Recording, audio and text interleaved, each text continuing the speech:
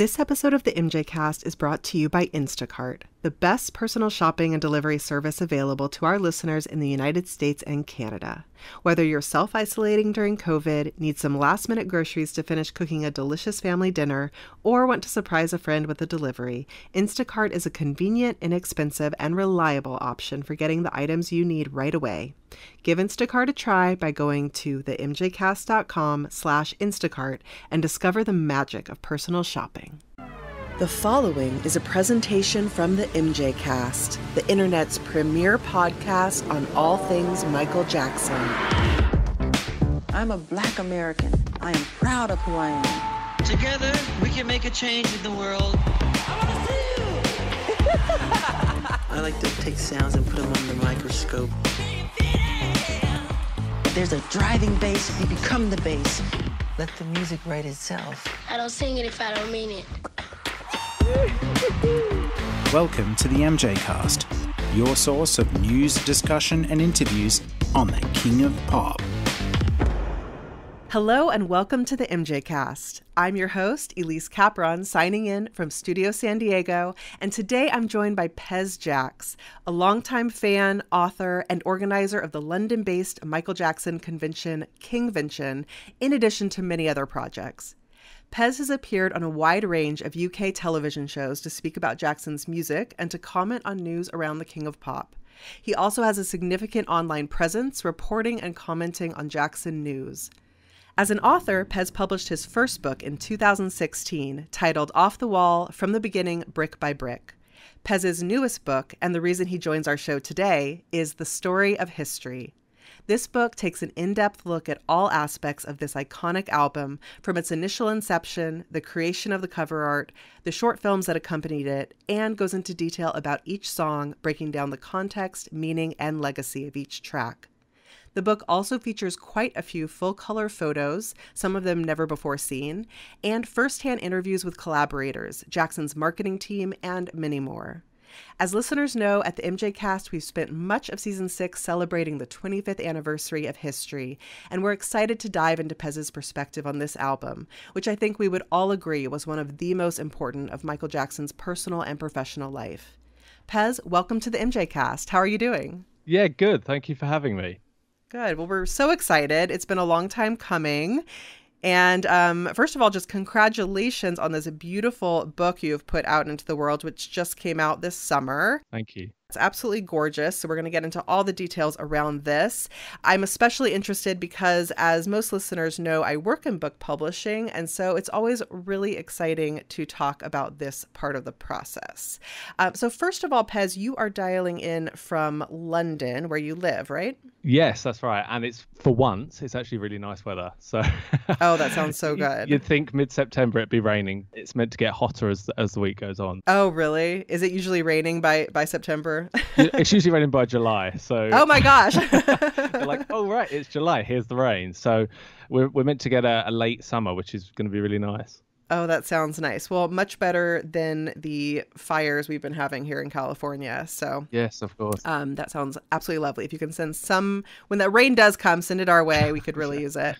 But no, we're so excited. I mean, you really have been involved in the fan community for a long time and have done a lot of really exciting projects, both kind of in an official fan event capacity and really on your own. So what I'd like to do, though, is kind of go back further than that and really start at the beginning and look to your birth as a fan. Can you tell us a little bit about how you very first got into Michael Jackson's music? Oh, wow. We're going quite a way back. We're going way back. We want to know the whole picture of Pez.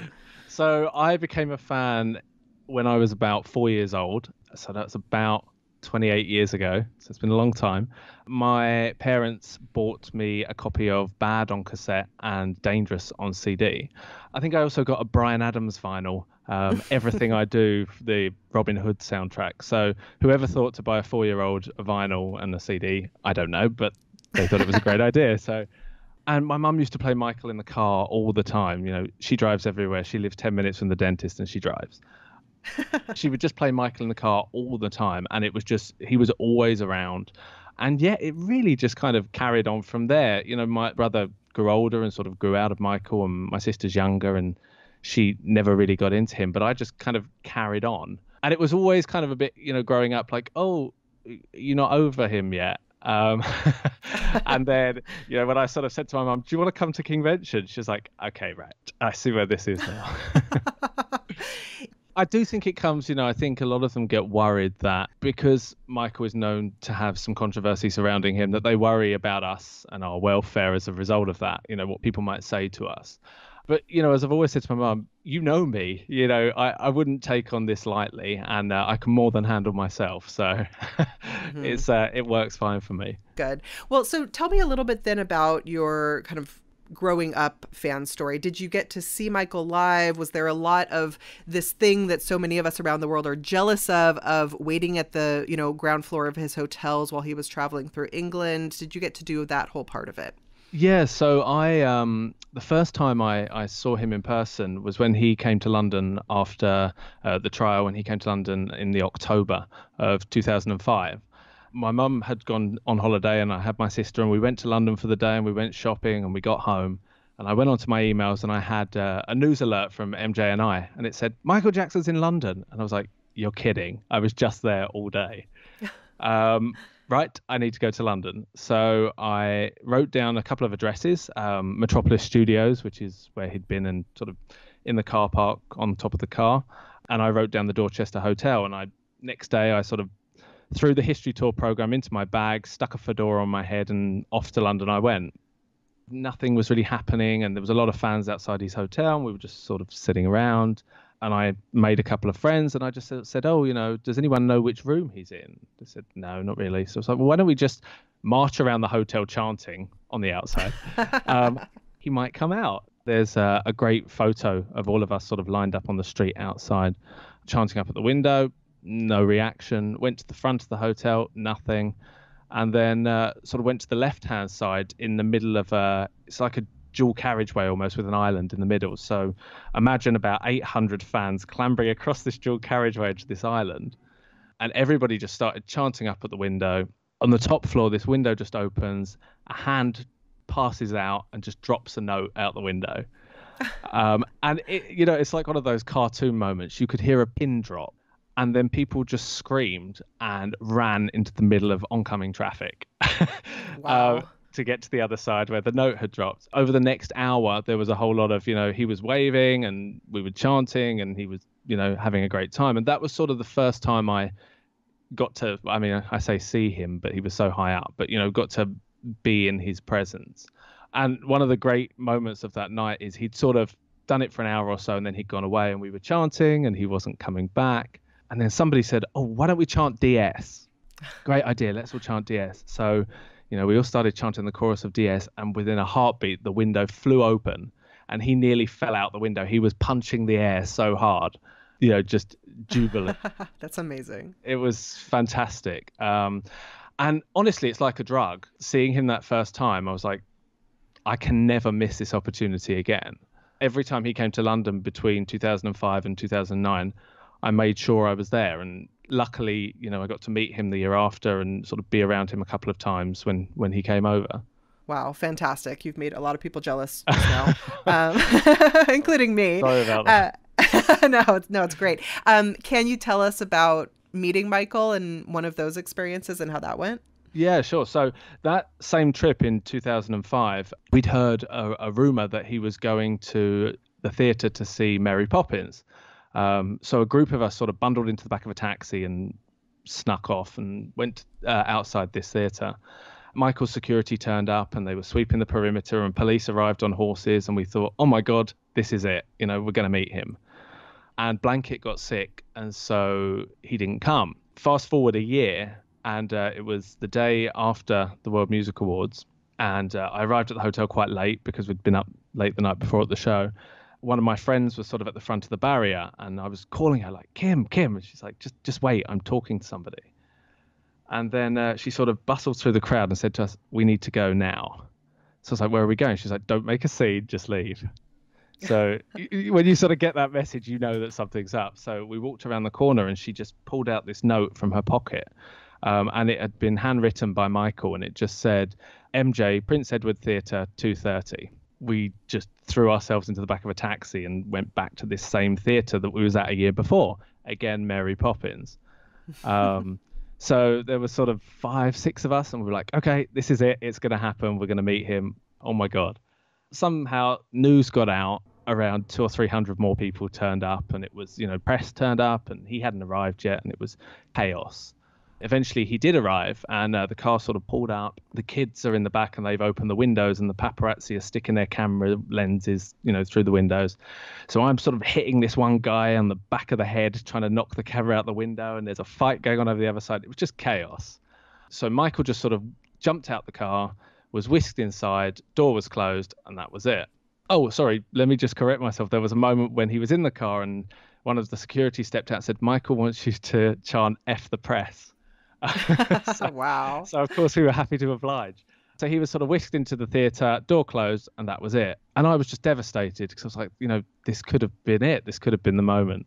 So one of his security came back out, and I just went up to him and I just said, listen, when you see Michael, just please tell him that we're sorry about all of that happened. We tried to keep the press away. We tried to stop them photographing the kids. Just pass on our apologies. And so he said, oh, look, it's all right. Don't worry. And he put his arm around me, opened the theatre door and just shoved me inside.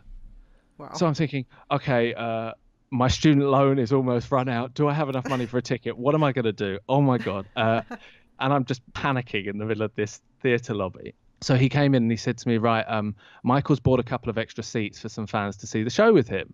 Who are your friends? Point your friends out. Honestly, it was like Sophie's Choice. I'm sort of standing at the door going, and people are banging on the window going, pick me. And I'm just like, no, I just could only pick my friends. So I sort of, pointed out my friends and were brought in. They made us pair up and switch off our phones. And we went downstairs and the show had already started. So we met Ramon, Bain and Grace in the lobby. Who were getting their popcorn.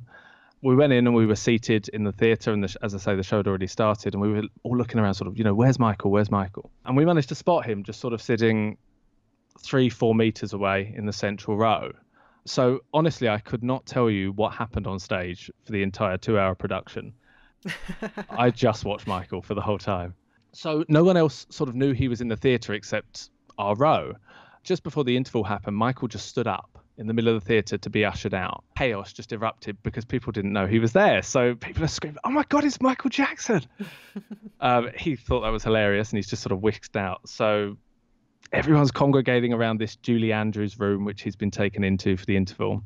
The door opens at one point and he's being carried in the air by 2 security guards straight to the toilet. So I just sort of broke free from the crowd and I tried to grab his hand. And I think, I'm sorry about this, I sort of slapped him lightly on the hand as I was trying to touch. And I came away and I was like, oh my God, I touched him. I touched Michael Jackson. So this theatre manager's just losing his mind and says, right, everyone back in your seats. This is ridiculous. Get back in your seats. We all get ushered back to our seats and people are, really excited. And this one old woman says above the crowd, I don't know what everyone's making a fuss about. It's only Michael Jackson. What she didn't know is he is standing directly behind her. He tapped her on the shoulder, and I have the photo just of this moment. He tapped her on the shoulder. She turned around, she gave him her hand. He took her hand and kissed it, and no word of a lie, she passed straight out.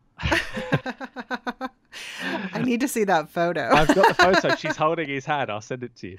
Yes.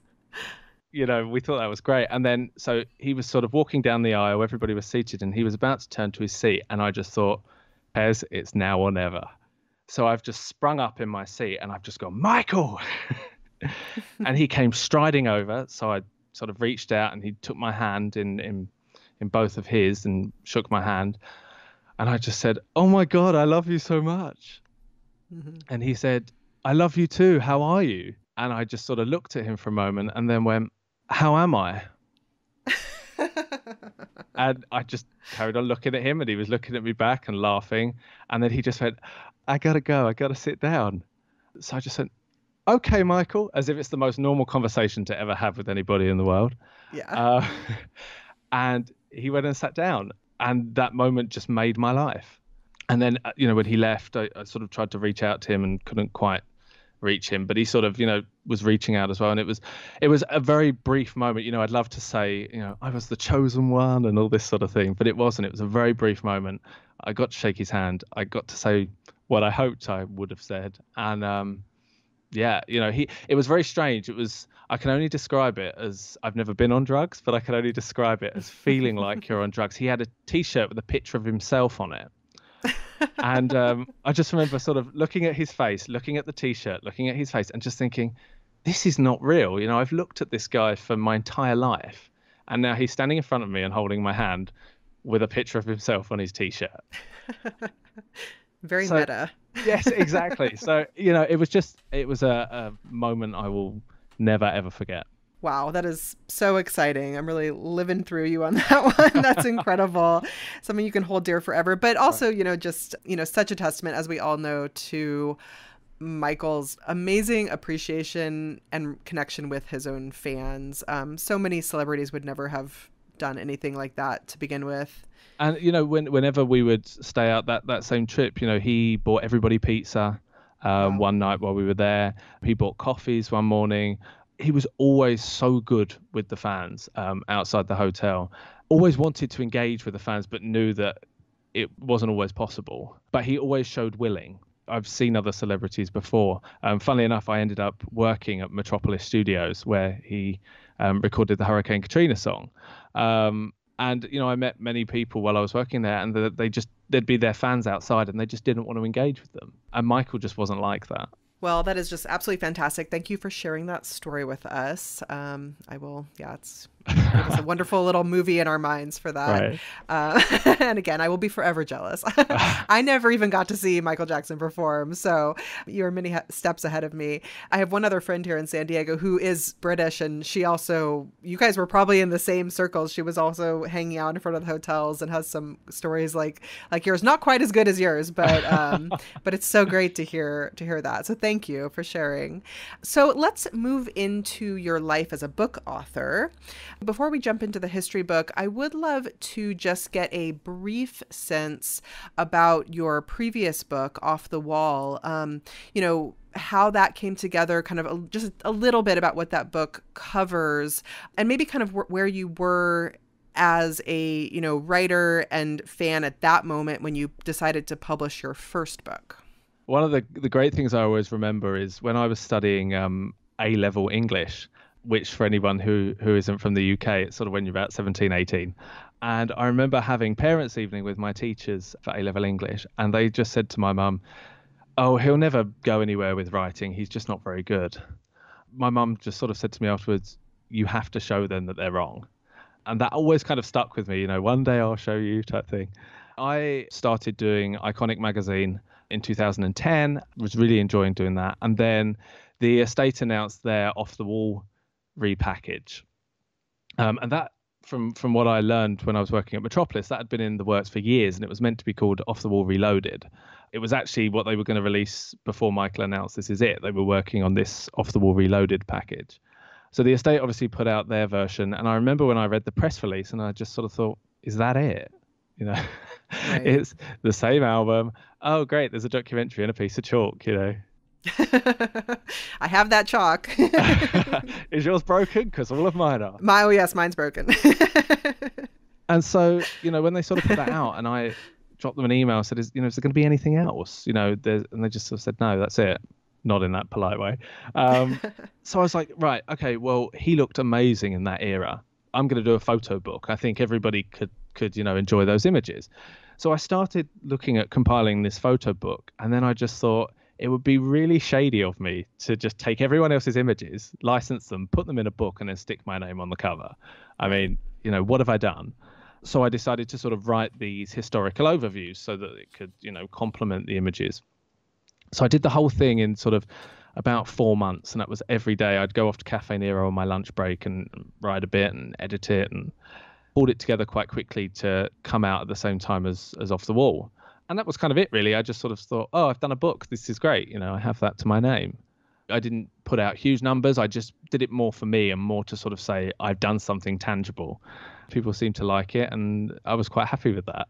That is very, very cool. And that book is still available as well online. Anyone can buy it at 1611.com, right? Yes. Well, that's great. So, wow. Yeah. 4 months of just constant work, I imagine. Yeah. Yeah.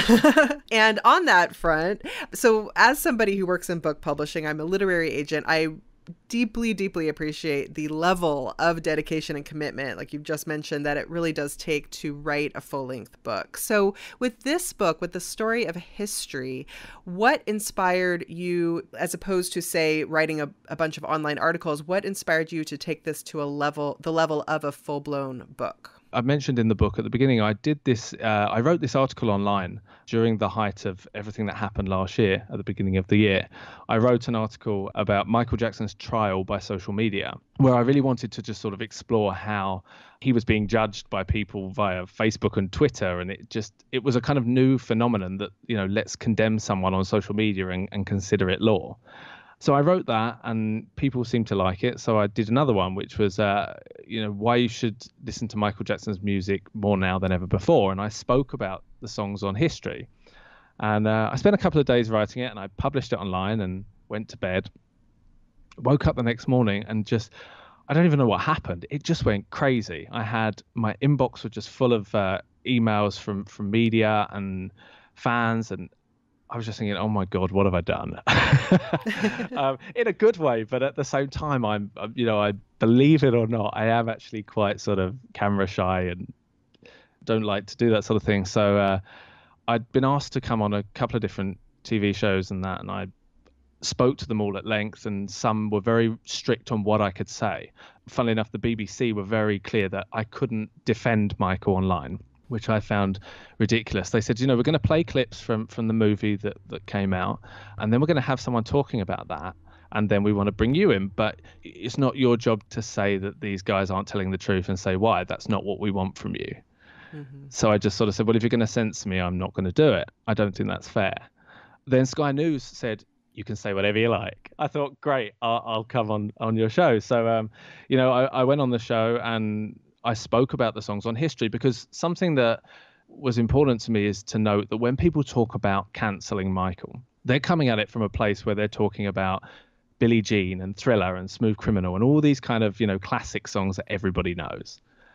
My problem is that when you cancel Michael, you're talking about everything. So you're talking about Scream and DS and Tabloid Junkie and This Time Around and those songs. Right. And I don't want that voice being taken away. So I made that point in the interview, and I sort of came out of the interview and I was really just frustrated and thought, I need to make these songs, more recognized. I need to do a bit more to kind of help elevate these songs again.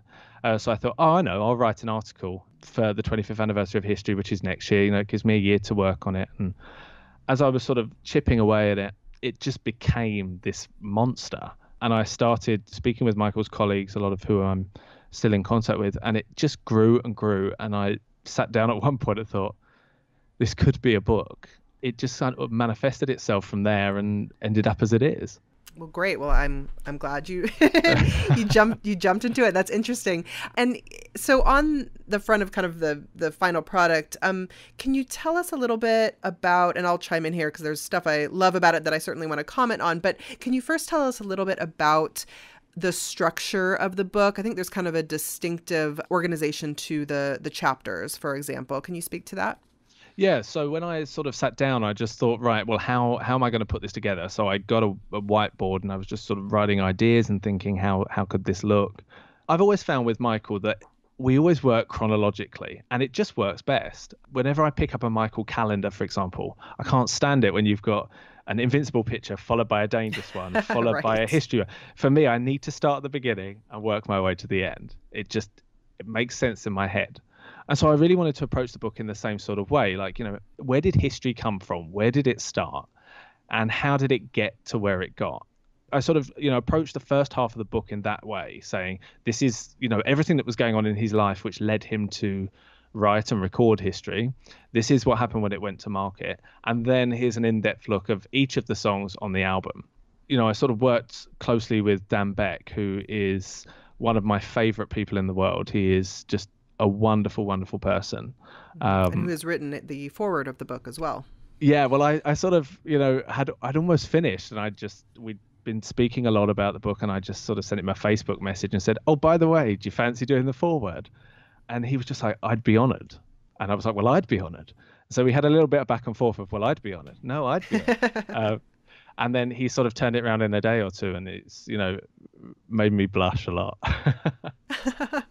And on that front, speaking of Beck, so one of the elements I appreciate so much here is that you really do get into the marketing of the album, which Right. of course Dan Beck was really involved in that side of it. And that's some stuff that I hadn't necessarily really read much about before. Some of the big plans they had, the Hollywood sign, the golden ticket.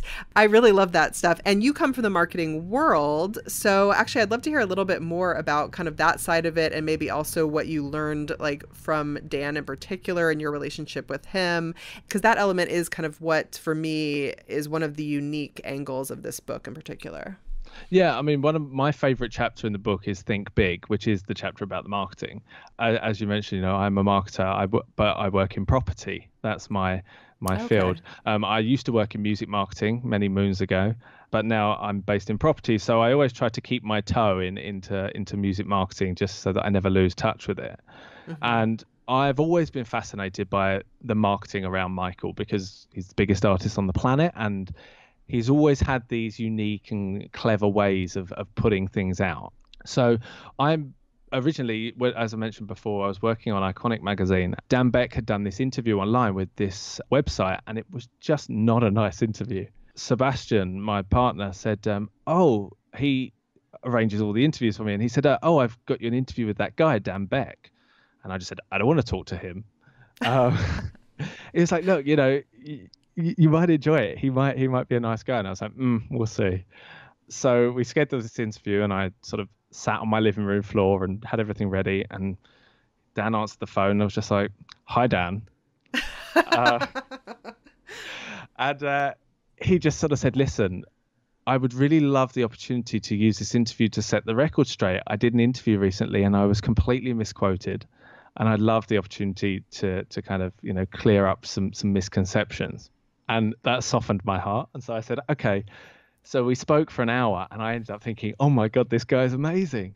I was going to New York on holiday, and I said, let's just, pop in and see Dan before we leave. We've never actually met in person.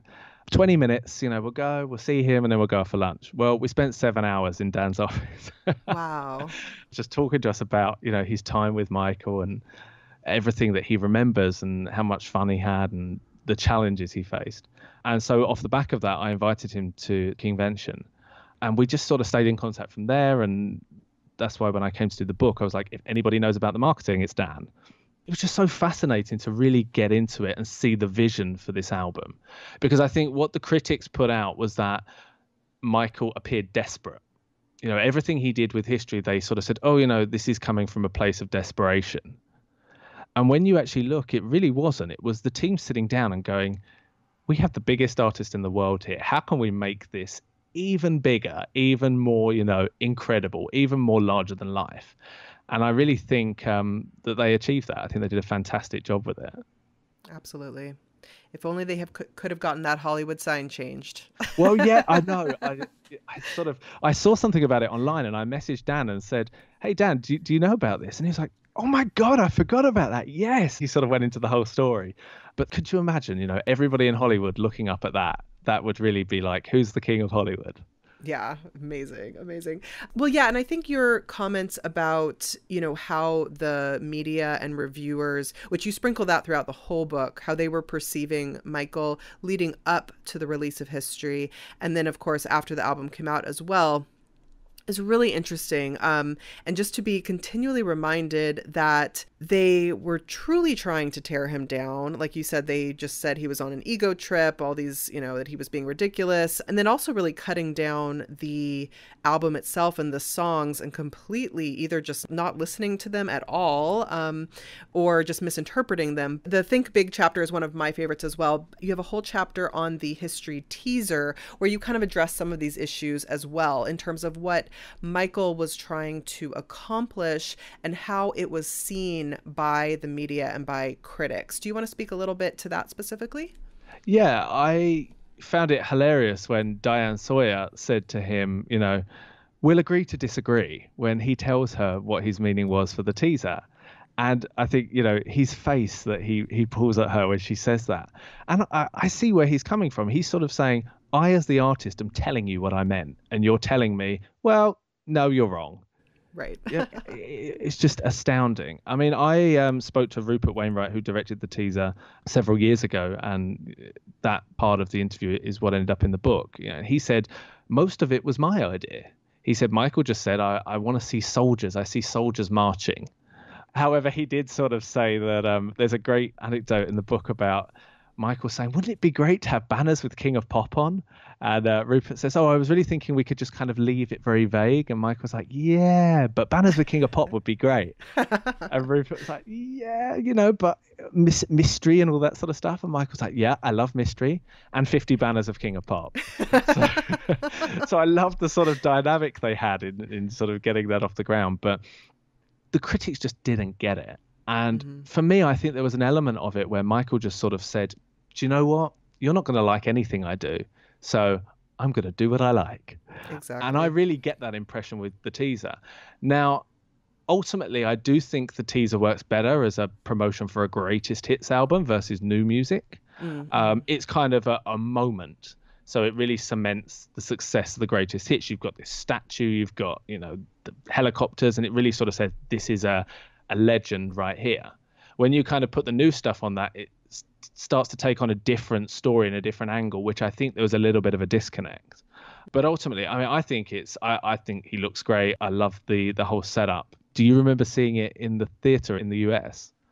I did not get to see it in the theater, very sadly, but of course did watch it years ago when it was first coming out. But no, I didn't get to have that experience. Boo-hoo. I think that the critics said, people were hissing in the theater. Yeah. And I think that's hilarious. I'd love to see people hiss. I've never been to a cinema. I've been to a cinema in the US and seen people whooping and shouting during the film, which was a whole other experience because in the UK that just doesn't happen. Oh, really? Interesting. And applauding at the end, which is just really strange. It was like, are we clapping? Okay. Oh, that's great. Funny. I didn't know about that difference. Yeah, and, but funnily enough, nobody hissed. So getting a little like Harry Potter Slytherin there. Yeah, a few cats. Yeah, exactly. No, that's interesting. But I agree with you. And, I think the teaser, too, is just so interesting as a testament. And kind of what you're saying, too, about the story of he wanted those banners with King of Pop, him just coming out of the Dangerous era, just fully separating him from the Quincy, like, Holy Trinity of albums. And I think the media critics couldn't necessarily make that separation. They couldn't accept him just for who he was necessarily. But yeah, so diving into, I guess, the rest of the book. So we have this great opening chapters, which really set the context. Actually, the first chapter, we're actually coming out of that Dangerous era, looking at what he was dealing with at the time, then getting into the teaser, the marketing. We have a great chapter on Diana Walczyk and the creation of the cover, which she actually helped you on the jacket art of your own book. Is that right? I've known Diana for years and we sort of chat every couple of months. We do a really long Skype call and just sort of chew the fat about life. When I originally thought about the book, I just sort of said, I'm going to stick the album cover and that's going to be it. And then I just thought, actually, that's really lazy. Come on, Pez. So I, thought, what do I love? I love ancient Egypt. I love kind of this whole sandstone look and this real kind of idea of it being carved into history. So I threw a really crude mock-up together and just sort of sent it to Diana and said, I'm thinking of doing this for the cover or something like this. What do you think? And she was like, that's really cool. Can I help you with it? So I was like, okay, yeah, absolutely fine. Knock yourself out. So, we sort of went back and forth on it together for a couple of weeks. I'd change a little bit and send it back and she'd go, let's try this. And then I'd change it and she'd change it. And we eventually got to the cover as it looks now. And that was a real exciting moment for me with the book, and really when I felt that this could be something special, because to have the original album cover creator do the book as well was just fantastic. Absolutely. It's really special. And on the English edition, it has sort of a sandstone version of the history statue, and the French, you also have a French edition which has more of a marble version of the statue, right? Yeah, I wanted to do something different. my partner is French, so French was obviously a logical choice to go next because I live with a translator. Always a helpful thing. He's not a translator, but it helped. So yeah, I just thought it's always cool when you get something different. When you go, I know, like when I go to other countries and I find Michael books in the bookshop and they have a different cover, I'm like, right, well, I need that as well then. So I sort of thought, it'd be nice to have that as well. So that ended up as a marble cover. Cool. And are you hoping to have this translated into other languages as well? I'd love it to. I mean, it's been really popular in China, which has been wonderful. The Chinese fan community have been just amazing in supporting it. But there's an interest to do translations in Spanish and German. So I was thinking, okay, well, what could the cover look like now? I'm running out of options. So maybe gold or something would be quite cool. But I'd love to have it in different languages. Yeah, very cool. And so the rest of the book, we have those kind of introductory chapters, and the rest of the book really chapter by chapter focuses on each track. And what I love about the structure of the book is that I feel like it works as a really nice reference piece as well, because each chapter is, I mean, it works in a wider narrative throughout the whole book, but each chapter is very specific, especially when we get to the songs. And each chapter is broken down into giving us the real context of the times that each song was written in, the actual birth of that song itself, lyrically and musically, the single release we get sections on. If there was a short film, we get a little section on that. Also, if it was performed live, and we get a little last section on the lasting legacy of each song. What inspired for you like this specific structure? And also, I guess, there are certainly plenty of Michael Jackson books out there. What was it about kind of the way you structured this book that you feel is contributing to the Michael Jackson discourse and recorded history in a way that doesn't exist yet? What are you adding to the conversation with this book? That's a really good point. When I was working on the book, I always thought about, well, what am I adding to this? Joe Vogel did an incredible job with Man in the Music, sort of really bringing all the songs together in one book. And then he did the offshoot with the book about Earth Song. When I first sat down, I sort of looked at Joe's work and thought, okay, I can't just do a version of that. That just seems, that's been done. So I tried to approach it in a way that, let's look at this logically. So obviously you've got the creation. How was the song created? Where did it come from? As you mentioned it, where was it birthed? And then after it came out, a lot of times, people will say, oh, it came out and it charted and that was the end of it. Mm-hmm. And I really wanted to get into the nitty gritty, just to kind of build on the picture of how successful history was. There's often a belief that if it isn't successful in the US and it isn't successful in the UK, then it was a flop. Well, why is that the case? It was successful in Poland. Michael had, I think, 2 or 3 singles off the album, went to #1 in Poland. That's fantastic. He doesn't speak Polish. The album isn't in Polish, but he hit #1 there, which just shows to the level of his worldwide coverage. So I really wanted to highlight that through sort of breaking down the single releases and where the videos were filmed, and just really looking at what I'd already done from interviews and what people had said, and thought there's just so much information that I feel will be lost otherwise. Even, with, well, how did the short film perform? I really dug around to find where they charted. And then just sat there flicking through like MTV charts from 1995 each week and going, okay, it's still in the charts. It's still in the charts. Okay, it's dropped. Just trying to build it all together. And then obviously finishing with the legacy. I think that for me was a really important part to do, to sort of say, well, 25 years on, where are these songs? And as an album, I think history is more important today probably than it was when it came out. I totally agree, yes. For so many reasons, especially songs like They Don't Care About Us, which, I finished that chapter by saying the saddest part about that is that Michael doesn't have the chance to see what They Don't Care About Us has become. Right. And I wish, with everything in me, that he was here to see that. This has become a voice for people. You see people at protest chanting that song.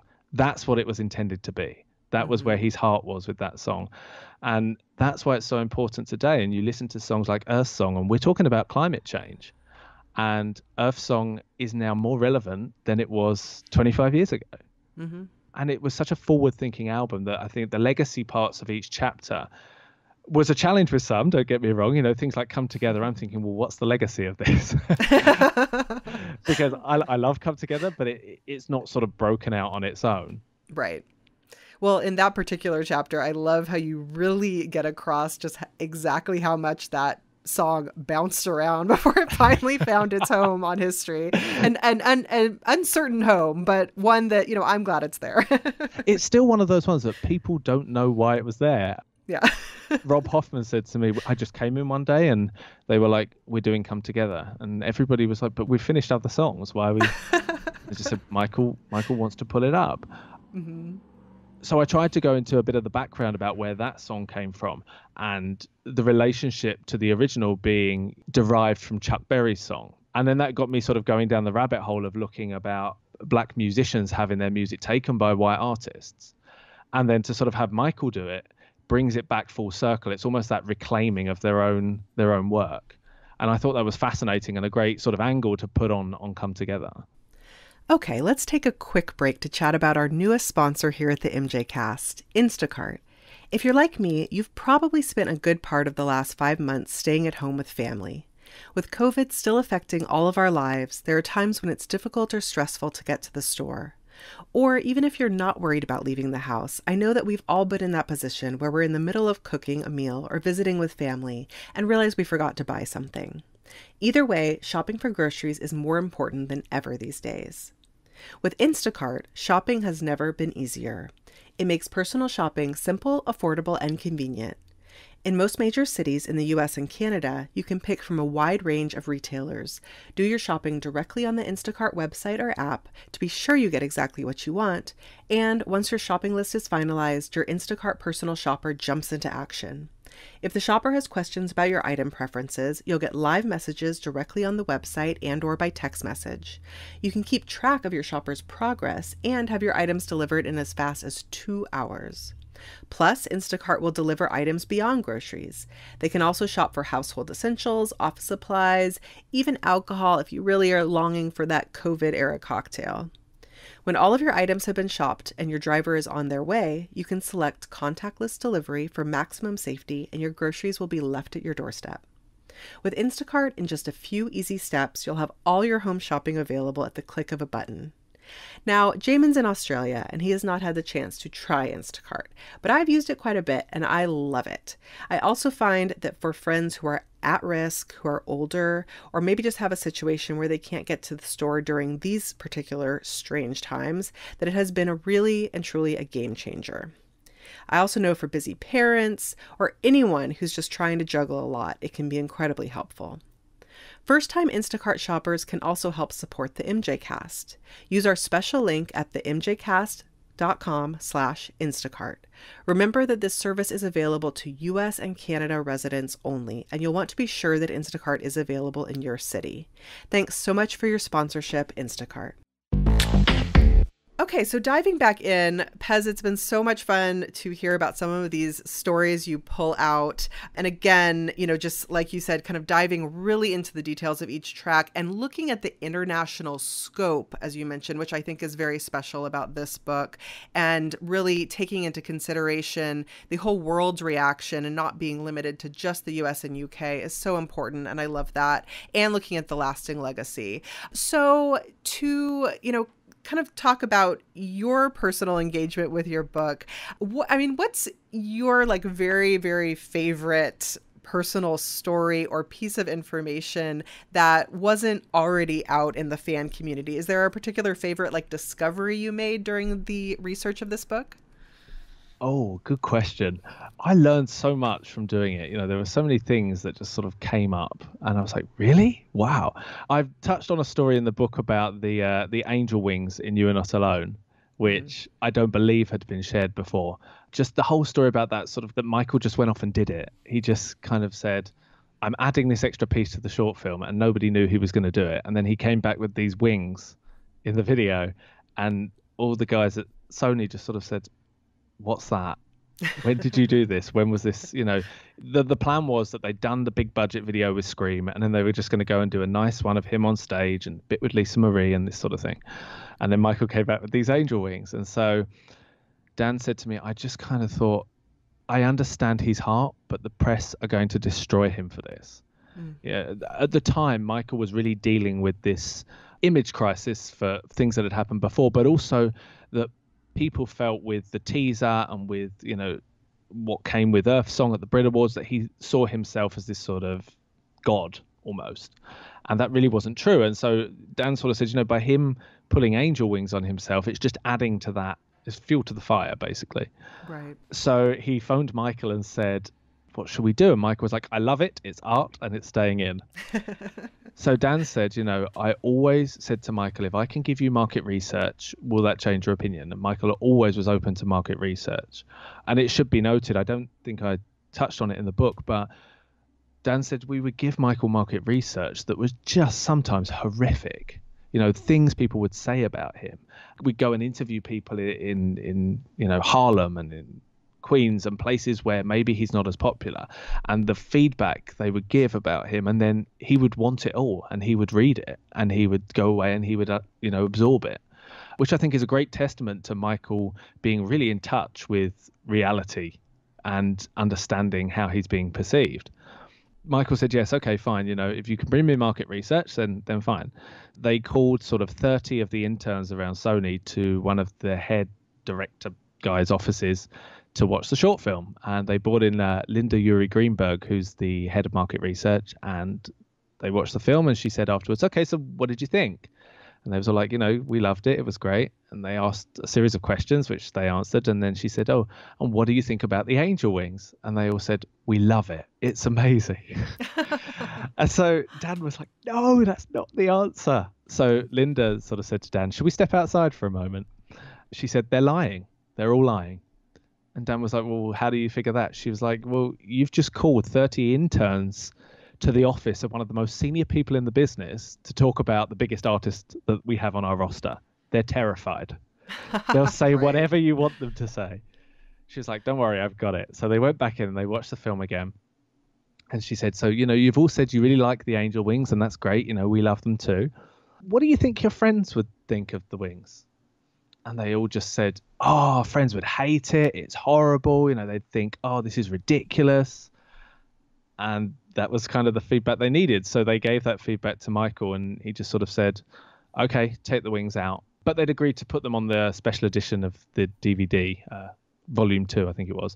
Mm-hmm. But, you know, he accepted that. He accepted that the feedback was that people probably wouldn't perceive it well, and it did go on the DVD. So it was sort of win-win. It should be noted that all of this happened an hour before You Were Not Alone premiered around the world. Oh my gosh. And MTV were losing their mind because they have to vet the video before they put it on air. Mm-hmm. And they hadn't seen it. And so it was an hour till it was due to go out live to the world, and no one had seen it. Wow. So they sort of chucked an intern into the back of a taxi with a VHS all the way over to MTV to sort of program it up and get it ready to go. That story just kind of came. I was talking with Dan about They Don't Care About Us, and that story just sort of came, oh, I remember this happened, you know, casually.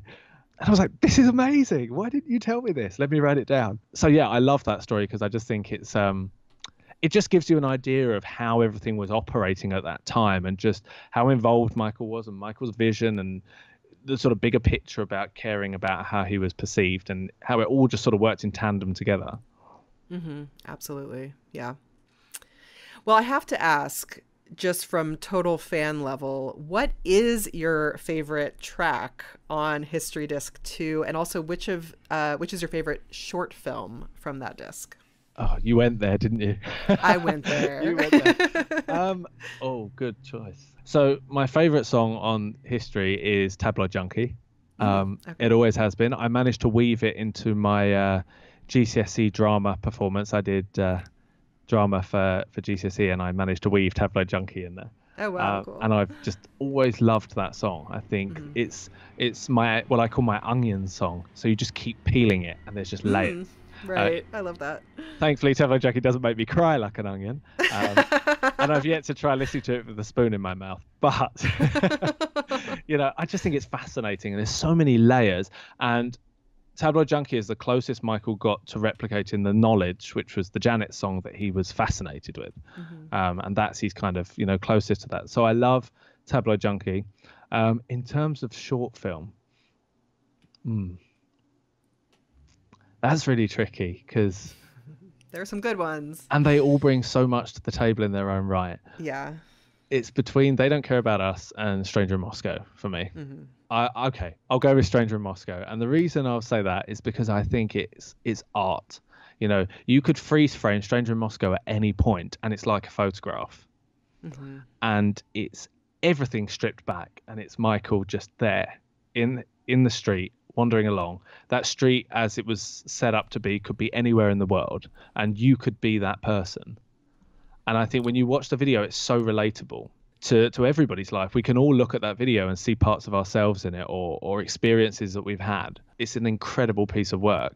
Bearing in mind the fact that he wasn't even on that street just makes it even better. Yeah. Exactly. Well, you do a great job in the book in that section of actually talking about the filming and the creation of that video is quite fascinating. Just the great lengths they went, the cameras they had to use to get that kind of slow motion quality is pretty incredible.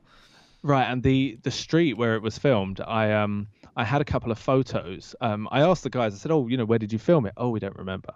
So I had a couple of photos from the set and I managed to pick apart a couple of sort of signs in the background, half a sign. I thought, what could that be?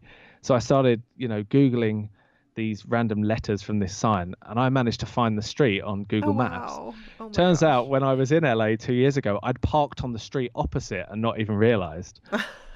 It's just around the corner from the theater where they filmed Thriller.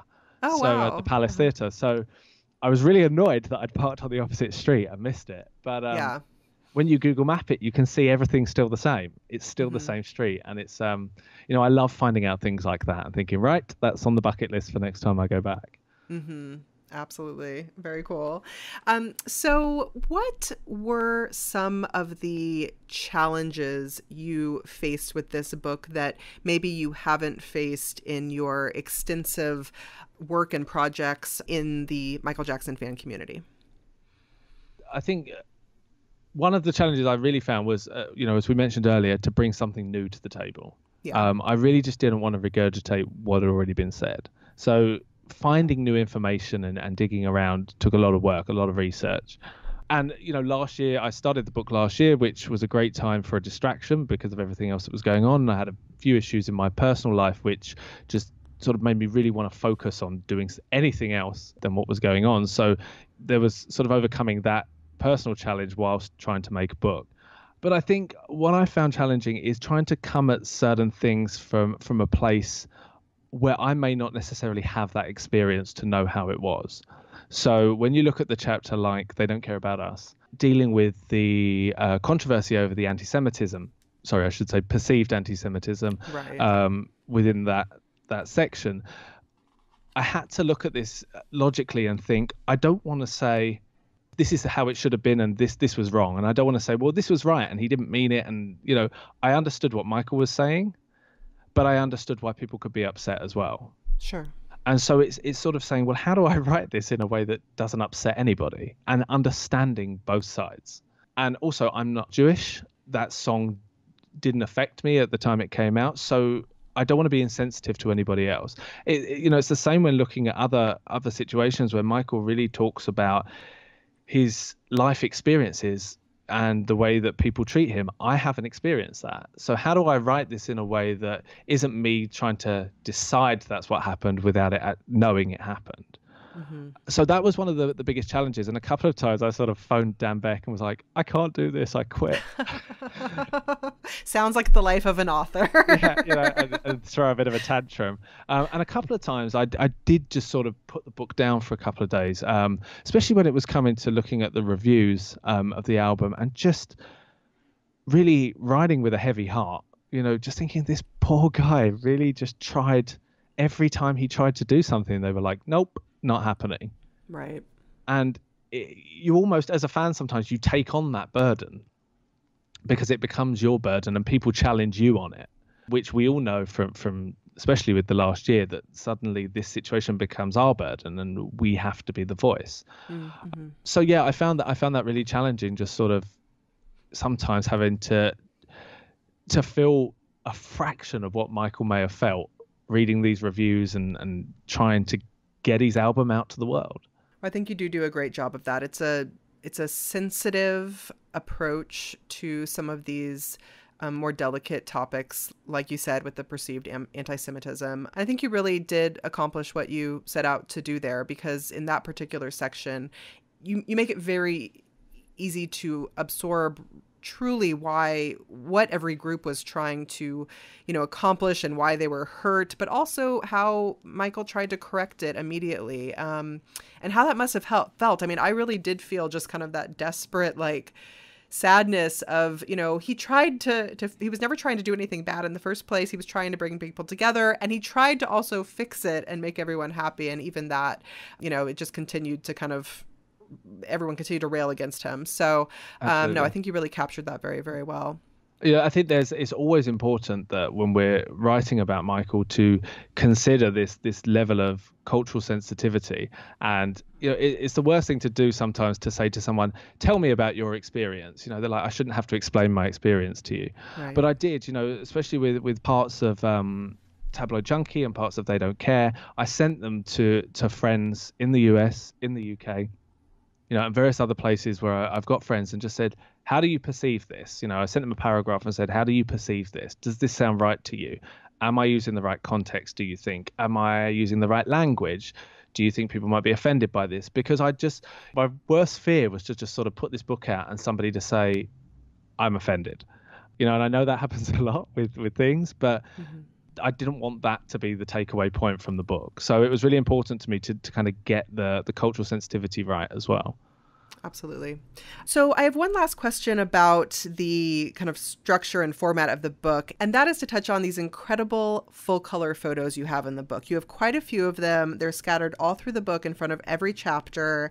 Can you tell us a little bit about how you got some of these photos? Did you have to go through the whole licensing thing, which I know can be a real headache in the book publishing sphere? Let us know about where some of these images came from. So when I was first working on the book, as I mentioned before, I just sort of thought, I'm going to write this and stick the album cover on the front and Bob's your uncle, there we go. And then I was kind of thinking, well, should it be A4? Yes, it should be an A4 book. And then I was thinking, okay, no, but then people are not going to carry this big book in their bag on the train and pull it out, and they're just not going to read it. It needs to be so that you can read it. So as I was putting it together and telling these great stories and thinking, but they need pictures, we as Michael fans love a good picture, so wouldn't it be great to have some? And I've known Stephen Wissett for years, and you guys have known Stephen Wissett. It was a great episode that you recorded with him, and so I gave him a call and just said, hey, what have you got? Have you got anything in your archive that I could license? And he said, you've seen the archive? And I was like, yeah, I've seen the archive, but I meant the archive. So he was like, oh, okay, you want unreleased, fine. So we went through and I picked out a series of images that I thought would be really nice, especially the ones from childhood. There was one image from childhood that I think was a Polaroid. It's a black and white photo of Michael, a headshot, and it was a Polaroid. And Stephen said to me, I have hundreds of images and you have to pick the one that's a Polaroid, which is probably the hardest one for us to reproduce. I was like, yeah, but that's the coolest one. So, yeah, and then at the end of that chapter, I had a picture of Michael as a child in the same pose. So I wanted to sort of have the two in that chapter.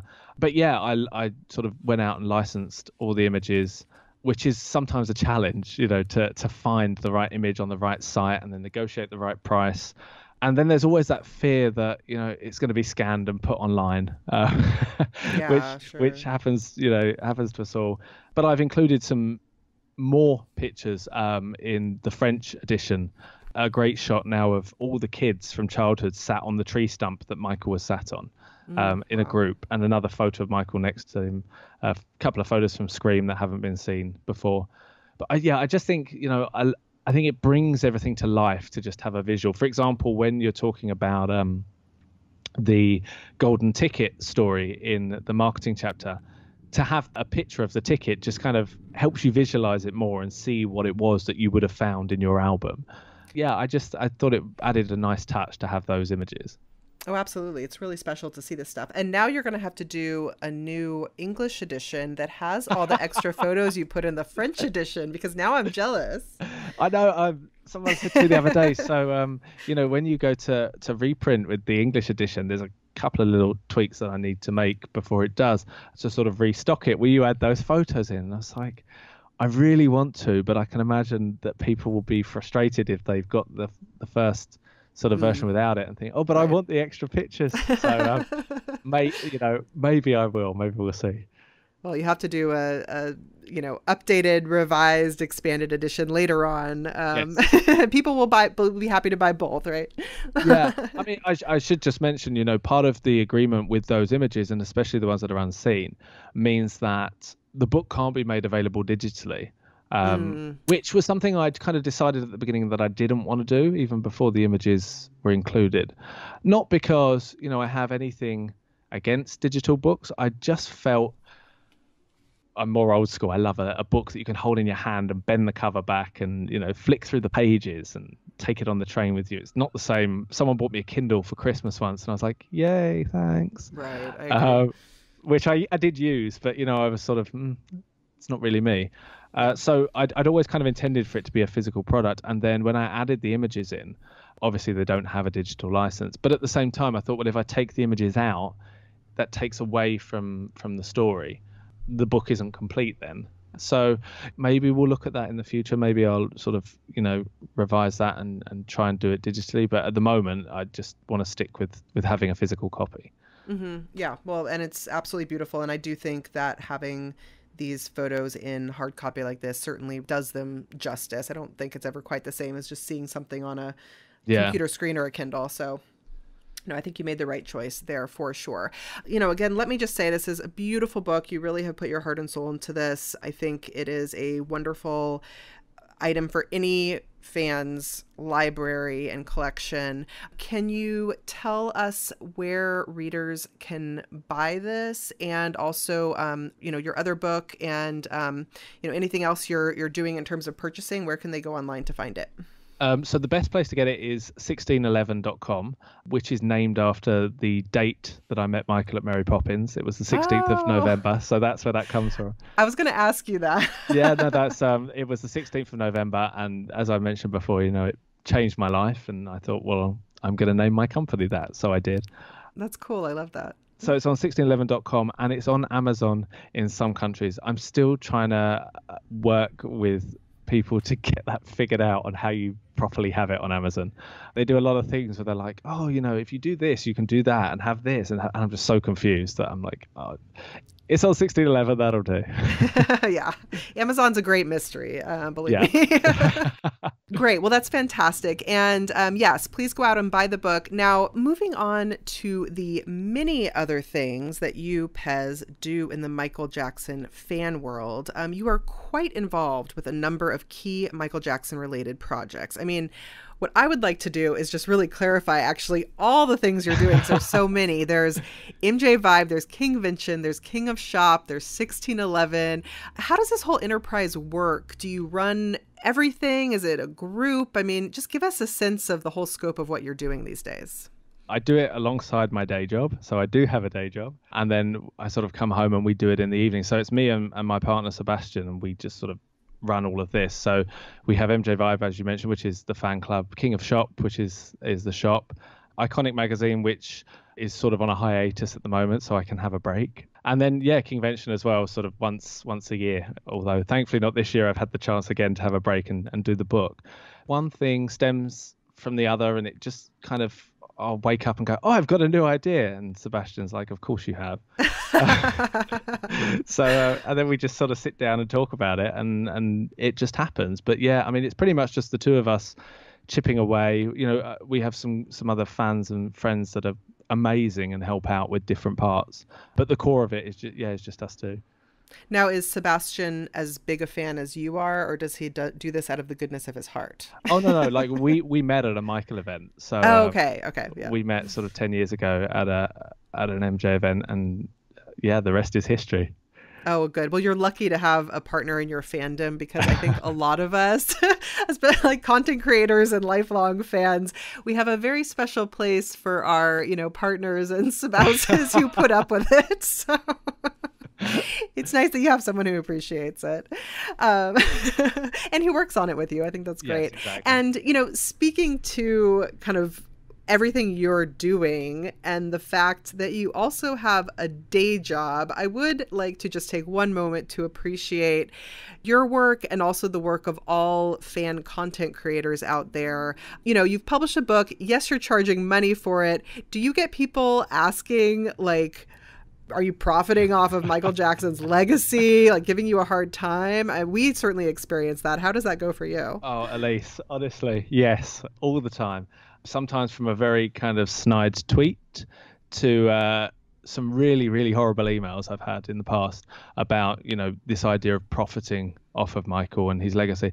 And that's, it's a really harsh criticism to take when you put so much of your heart and your, passion into what you do, to have people just dismiss it as, oh, you're profiting. One of the things that I came to realize doing all of this sort of stuff is, let's say this. So if for example, all the things I did was my day job and I was to be paid an hourly rate, which is what I'm worth, whatever that is, based on the money we get in return, it wouldn't even cover my salary. Mm-hmm. Does that make sense? So, Yes. the amount of time we put into this, the amount of hours I put into the book, if I was to charge an hourly rate back to the company, well, the company would be bankrupt, because I put so much time into 9 months writing. Right. Day in, day out, that it just wouldn't equate. And it's the same with all the other projects we do. You guys must know the same with the MJCast. Mm-hmm. You put in endless amounts of time editing and recording and emailing and arranging that if you were to be paid, it wouldn't even equate to the amount of work that you do for the podcast. Absolutely. And I think sometimes people don't understand the amount of work that goes into something. They just see the end result. Somebody said to me on Twitter the other day, "Oh, I assume you're doing this book for charity." And I just sort of was like, well, no, I'm not. And actually, I have chosen not to take any profit from this book, if there is any to be made. I decided that I wanted to include images, so I paid for the image licensing myself. So any money that I would have made, I've paid for image licensing, and I will reinvest in all the other projects we do to make them even better. So no, I mean, I've never, ever taken profit from this sort of stuff, and that's not why I do it either.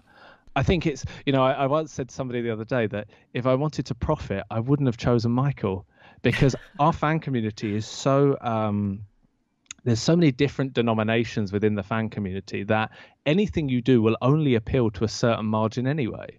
Right. So, you're never going to appeal to all the fans en masse, because people have different opinions and different views, and that's fine. That's what makes a family. But no, if I was doing this to profit, I would go after one of those like teeny boffer groups that everybody just loves everything with their face on. I'd just slap out as many products with their face on as I could. Right. If I was going to do that, that would be my angle. But no. I think it's just, as I say, there's a big misconception with all content creators in the fan community that they do it for some sort of profit, and they don't. I think it's really important that fans continue to uphold and represent his legacy where some of the official channels don't. Yeah, and I think if we can all kind of, join together and appreciate what every different fan group and content creator is contributing, we would just be a much healthier fan community as well, because I do think we're all putting our heart and unpaid time into it, and we all have something to add to that bigger conversation. So yeah, I think having a little respect and not going after each other for making money off of Michael Jackson. Oh my goodness.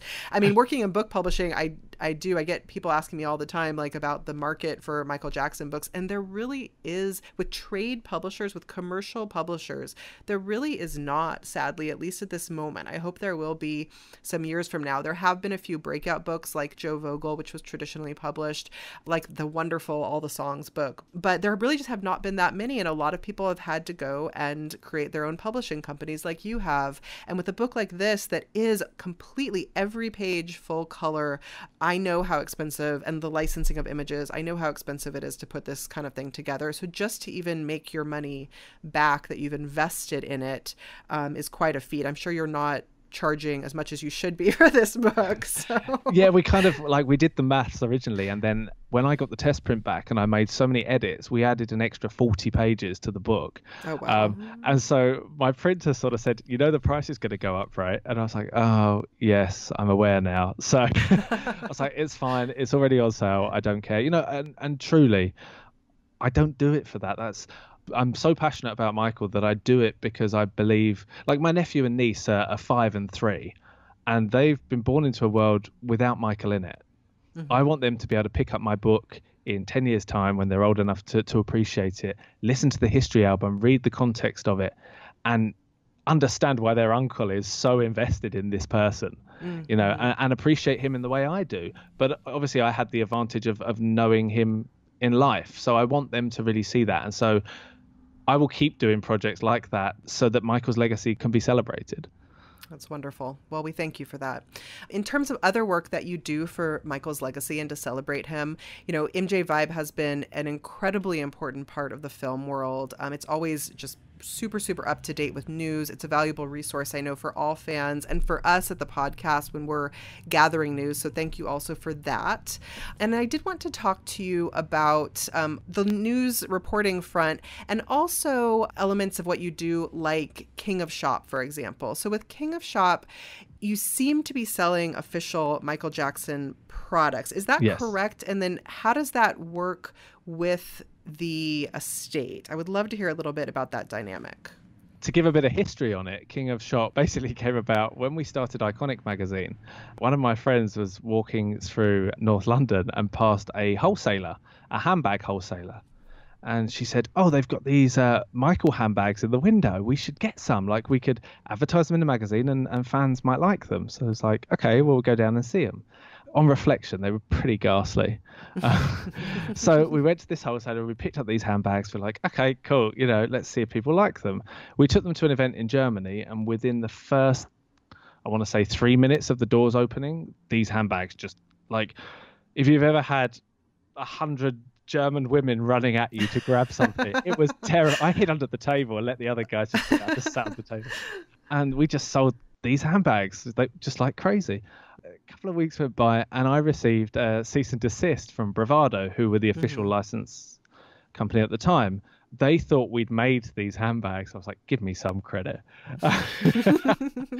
And so they sent us a cease and desist and just said, you can't do this. I reached out to them and I just said, look, I just want to apologize. That this was never our intention.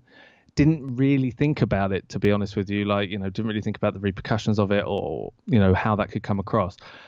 And the lady said to me, oh, well, actually, it's great that you've called. I've got a proposition for you. Do you want to come to our offices next week? So I was like, okay, cool. So I was like, where's my suit? So I sort of went down to Bravado where they're all in jeans and trainers and I'm sat there in a suit. So Seb and I went down and this was 2011 now. And she said, obviously, we produced all the merchandise for This Is It. And what happened. And we've now got rooms full of it. And we're doing buy one, get one frees on the website. And we just can't shift it. Do you want it? You have to buy it, obviously. But, do you want to take it off our hands? We'll do you a price. And are you interested? Mm-hmm. So I was like, yes, of course, I'm interested. So we did a deal and, we sort of paid them off over time. And we acquired all the leftover This Is It stock. Oh, interesting. Wow. So we went to the middle of Leicester in this tiny little car that we'd hired because we don't own a car. They just came out the warehouses with pallets of stuff. And I was like, this is not going to fit in the car. We got it all in and we got it home. And then they sent another shipment over to our house and we just laid it all out on the floor and was just like, well, what do we do with all of this now? We don't have a website. We don't have any idea. We just got all this stuff. I sort of said, oh, well, let's come up with a name. And we toyed with a few things. And King of Shop sort of seemed like a play on King of Pop. And yeah, we set up a website. We held a launch event with all this merchandise and stuff. And it just kind of grew from there, really. And so from the back of that, we worked with Bravado on some new designs, so that I went to them and said, can we pick something new? So the way it would work is that Bravado would submit a design to the estate for approval. If the estate approved it, it would come back and they could produce it. So they said to me, okay, well, these are the designs that we have from artists. What do you like? So I said, I like these ones, and sent it off, and some of them got approved and we produced those products. Some of them didn't. Now, the challenge is that the estate would never give a reason as to why they didn't approve it. So they would never say, oh, it's the color, it's the logo, it's the shape, it's the font. They just would say no. So it's really hard when you're trying to get to a yes. Usually you go through a process of elimination. Okay, well, is it the color? We'll change the color. But the estate, being the estate, just said no. So there was a lot of things that were amazing that just never came out. And then Bravado sort of lost their contract and the estate chose to go with ABG. So we just found sort of companies that license merchandise from ABG directly and do it wholesale, and we get it from them. It's a little bit harder now because everyone around the world has the same designs. So there's not much choice out there. So we sort of have to find ways to be, where we can find different things that maybe aren't as accessible. And MJ1's a great example of that. We do a lot of MJ1 stock on the website. The mission was always to bring official Michael products to people around the world. It bothers me that MJ1 is only available in Vegas. Right, I know. And I've got fan friends in Romania who just said, we're never going to get to see MJ1. And I'm like, well, at the least you could do is have access to what they have available. I'll do it for you.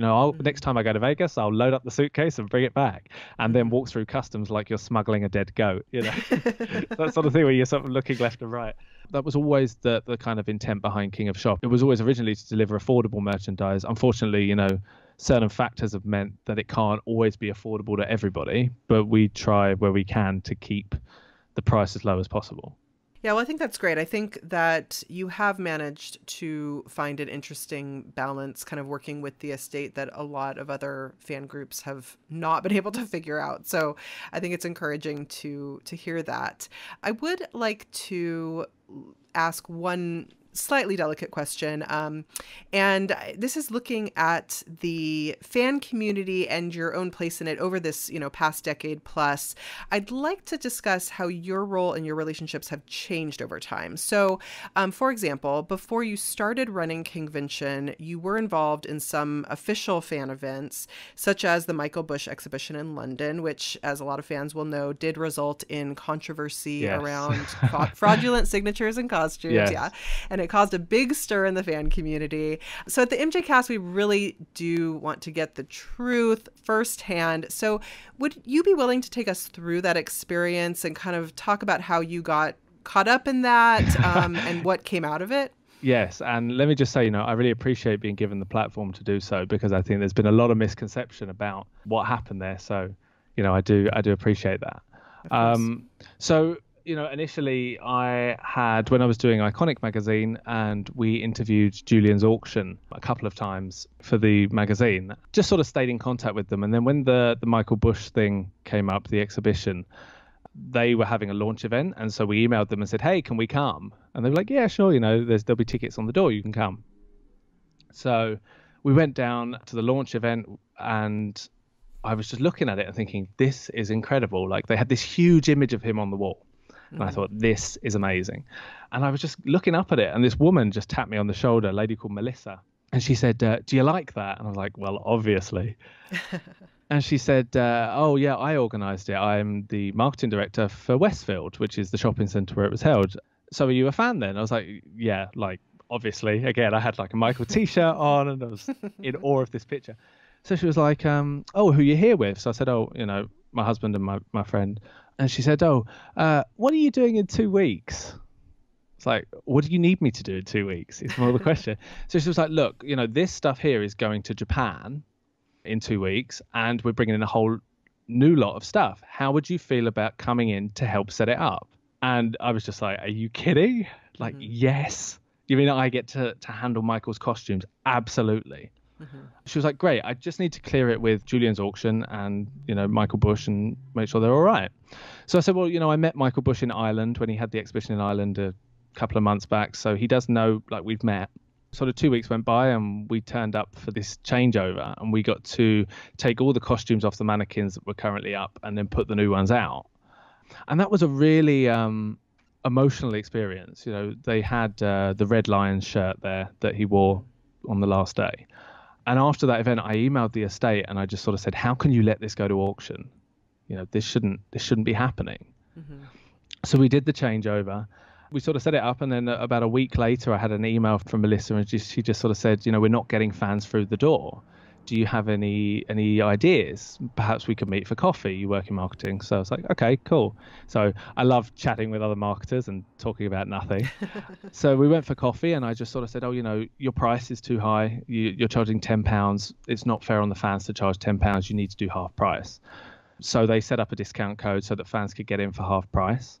I said to them that their book, they had a program. I said that was too expensive, and they reduced the price of that. And also I said, you know, you need to give fans more access to the costumes. You won't let them take pictures. You won't let them see them. You've got to bring more costumes out. And so they started to do that. Like, we got them to bring out the history jacket, the gold tour jacket, and put it on display so that people could have a photo with it and those sort of things. So I tried to help them as much as I could. Michael's name was above the door, and I wanted it to do well. And then they said, oh, you have a shop, right? So he was like, yeah. They were like, well, maybe you could bring down some merchandise and sell it. That might get people through the door. So I was kind of like, I don't know if this is the right thing for us, but we did it anyway. You know, we set up the merchandise and we did that. And then they said, oh, well, Halloween's coming up and we want to run a book launch. Do you want to run it for us? And so we were kind of like, yeah, why not? We've done everything else. Mm-hmm. So we set up this book launch, and then, you know, as the time was going on, a lot of things happened. Like, they changed the price of the book. It was originally 30, then it went up to 40, and the gallery would be open and then it wouldn't. There were so many factors involved. It just sort of became really chaotic. So we did the book launch, and somebody in the queue said to me, don't you think the signature looks like the ones on the costumes? Mm-hmm. And the God's honest truth is, I'd never really looked at them in that much detail to think. I just sort of, you know, had seen it and blah blah blah. And, you know, she said, don't you think it looks like the thing? And I said, actually, there is, you know, aside from not really looking at the costumes, there was one point they had these like photo boards in the cabinets that had been signed by Michael Bush. And when we were resetting up the exhibition, Darren Julian said, oh, don't put that back out. People might think it's signed by MJ. And I just said, oh, but people have already seen them. And he's like, yeah, don't put those out. Just put them in the back room. So I said, okay, fine. So we put them in the back room. And I remember saying to someone, that was a weird thing to say. You know, they've already been out. So anyway, so yeah, this fan said, you know, don't you think it looks like that? And I didn't really think anything of it. And then when the event was over and I was walking around the exhibition, I started to look at the stuff and I was thinking, oh my God, you know, it suddenly dawned on me what I could have been looking at. Mm-hmm. And this fan then went and wrote a really scathing blog about everything that was going on, you know, the book launch and all this sort of stuff. So I just sort of messaged her online and said, can we meet? I'd really like to talk to you. I'd like to get your perspective. I'd like to tell you my side of it. So we did. We met for coffee. Funnily enough, I keep saying this and I don't drink coffee. Just to add. You know, so we met and we spoke about it. And again, it really started to dawn on me that actually this might not be, you know, this might not be Michael Jackson's autograph. And so I phoned Darren Julian one evening and I just sort of said, look, Darren, you know, I'm feeling really uncomfortable to call you about this, but I'm really concerned that people are raising this notion that these autographs aren't his, and I think I agree with them. We had quite a heated conversation after that, Sure, of course. which didn't go down very well. I came off the phone and I felt really just awful because I was like, I don't know what to do. So we kind of wrote this. Oh, then it sort of transpired that it was like people were saying that they were fake costumes. And I was like, well, I haven't heard that side of it. You know, I'm just talking about the autographs. So we sort of wrote this statement to say, you know, we've worked with Julians. They've been really great with us. They let us handle the costumes. They're not fake. We've seen them in real. You know, regarding the autographs, we don't believe that Michael Bush would do that, because it was all, to put into context, it was all just happening. You know, it was like every minute it was just happening. And we were trying to find middle ground and fair ground with this and just look at it logically. And at the time, I just thought, there's no way he would do that. Surely not.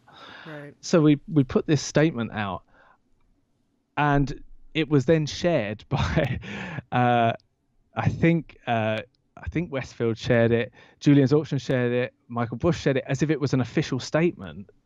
And we were like, no, like this was just us sharing our feelings. This wasn't any official statement. And, as a result of that, I started to get death threats. So I had to, so we did call the police, we had some death threats about our involvement with that. And the whole thing was just turning into this nightmare. And so the exhibition, we sort of started to pull back from the exhibition a lot and just not really get involved. And then when it ended, they said, we are, Michael Bush has got crates and crates of books that need to be shipped to somewhere in 6 months. Would we be able to store them with you? So I just sort of said, yeah, that's fine, just bring them around. So these books sort of came. And then as the situation went on with the signature scandal, and it obviously grew and grew online, and we were receiving more hate mail, I just sort of contacted them and said, I want these books out of my house. I don't want these here anymore. I don't want anything to do with this. You've made my life an absolute misery. I want it gone. So they said, yeah, okay, we'll come and get them. And they never did. So then I just sort of said, right, okay, fine. Well, if you want me to keep them here, I'm going to charge you storage fee. Yeah, okay, fine. We'll pay you a storage fee. So I sort of sent over an invoice, and they didn't pay. Right. A month went by, 2 months went by, and I still had them. 3 months went by, and I still had them. So I just sort of said, okay, look, I'm going to put them out in the street. So, oh my gosh. just for context, I lived at the time in East London. So anyone that knows East London will know if you put something out in the street, it's gone in seconds. So I just sort of said, I'm going to put them out in the street because this is unfair now. I'm getting daily abuse for you. I'm storing your product, and you're not compensating me. So they just sort of said, okay, fine. Look, Michael Bush will meet you in London and pay you. So I was like, okay, fine. So we went to meet him in Piccadilly Circus. He came with his brother, and Seb and my other friend were talking to him, and I just sort of stood in the background for a bit. I didn't want to speak.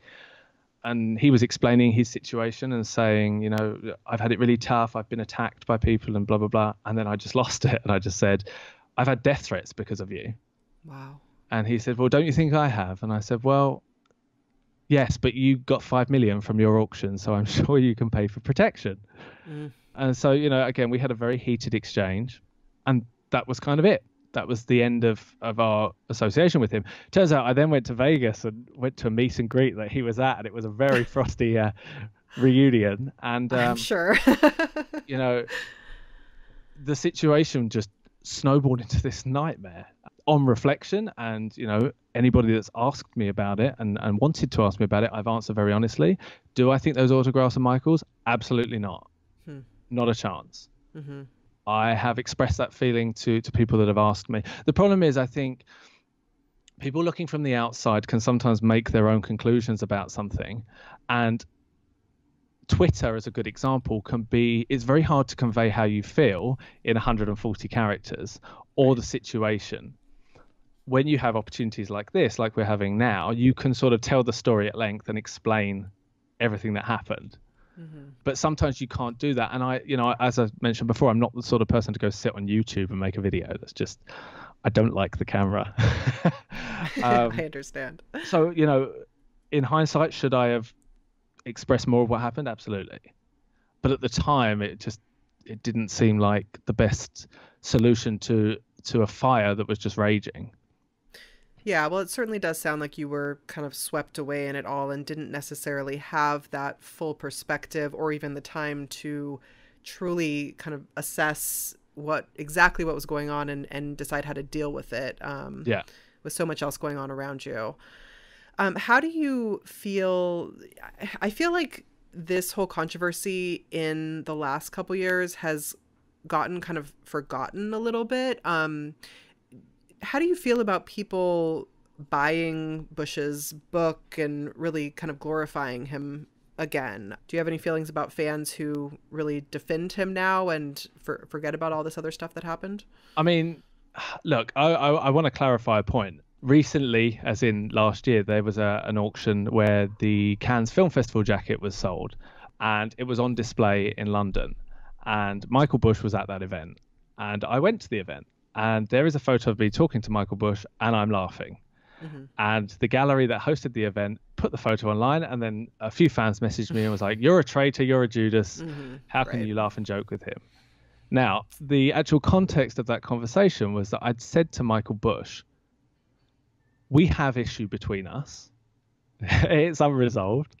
But in light of what is happening at the moment, 2019, as we all know, we need to unite against our common enemy. What's that phrase? Like the enemy of my enemy is my friend, whatever, Right. Some sort of phrase like that. And I just sort of said, right now, our problem is bigger than all of this, and we need to deal with that.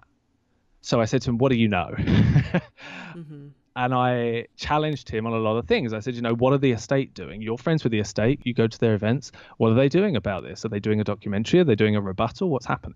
Did you know those two? Did you engage with their families? How did that go? I was basically probing him for information.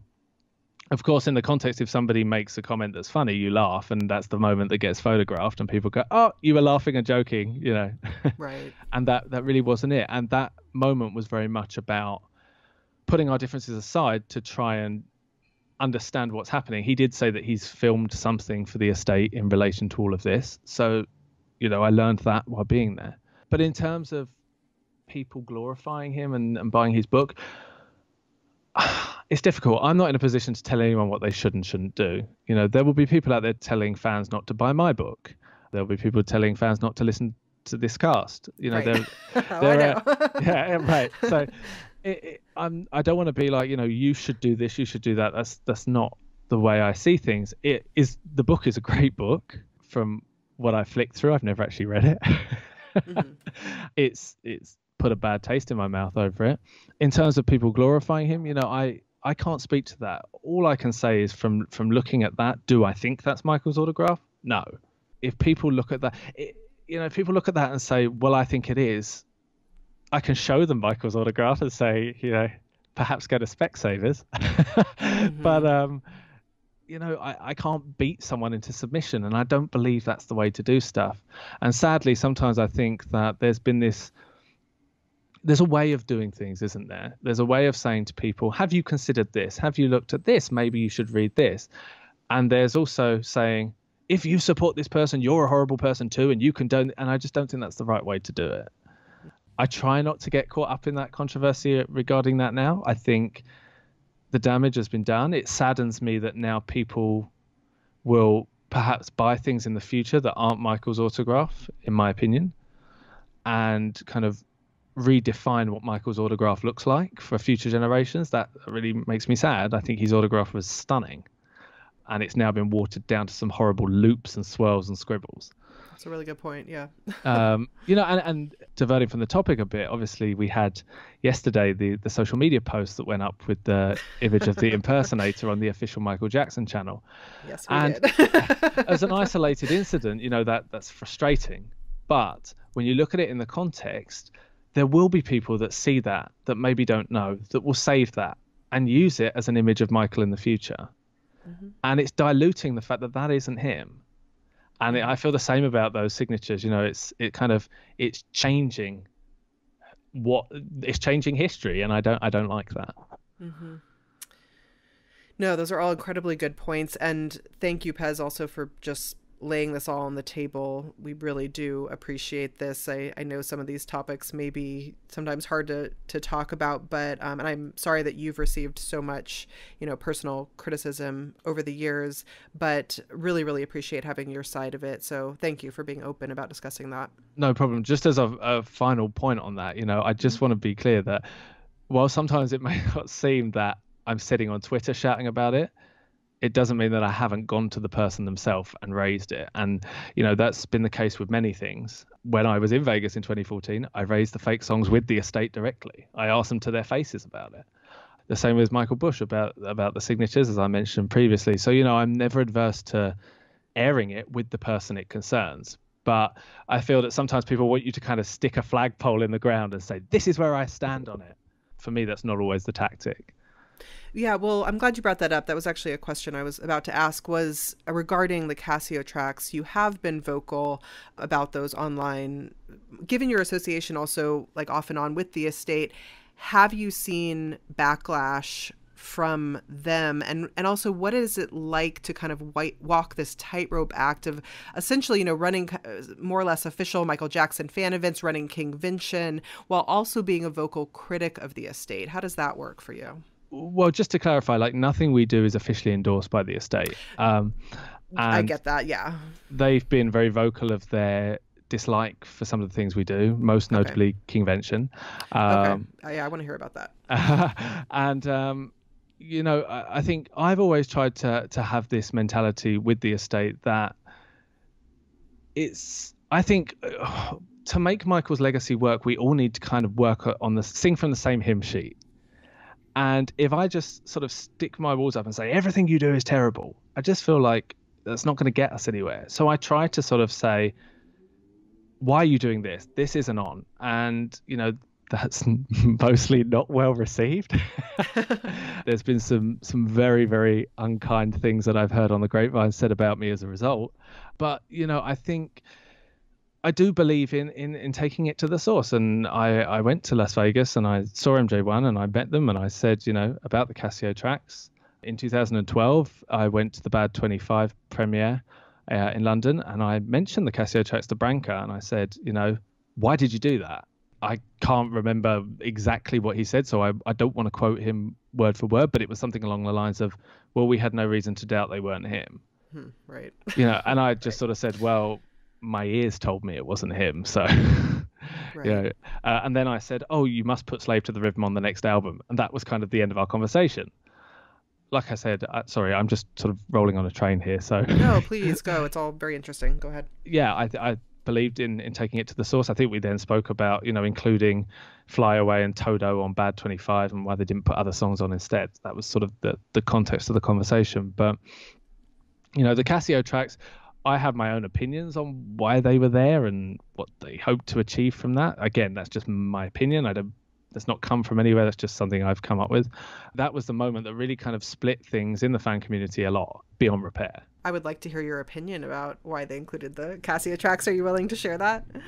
Okay, so this is total conspiracy theory. This is just that's me. Okay. There is, again, to clarify, I have no source for this. I have no backing for this whatsoever. This is just what I've come up with.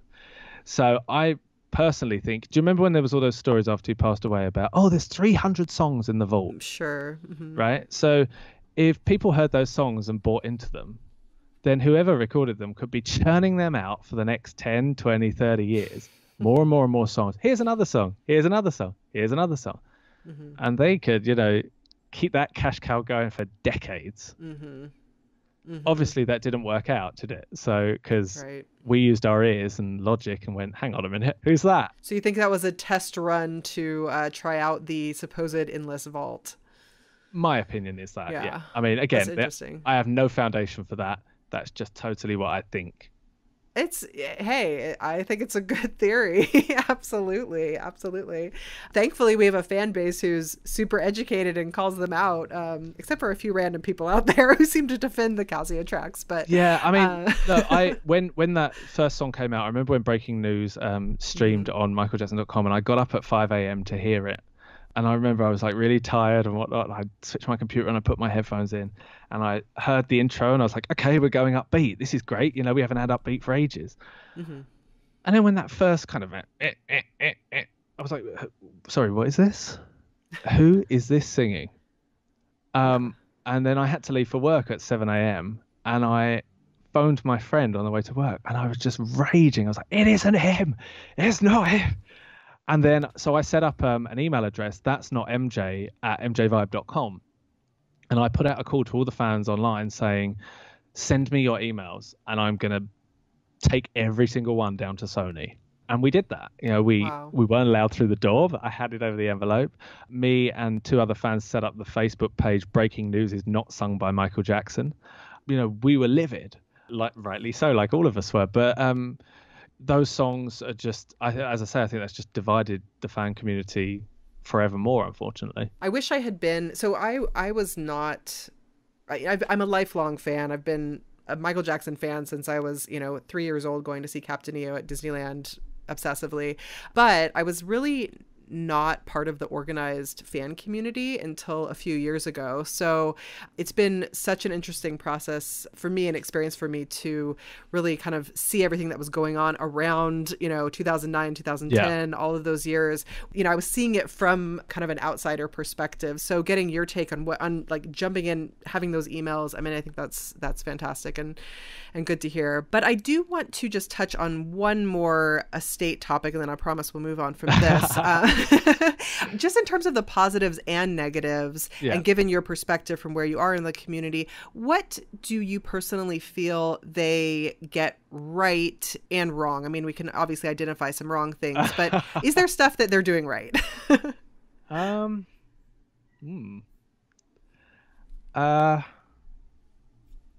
Wow, you've rendered me speechless for the first time in 2 hours.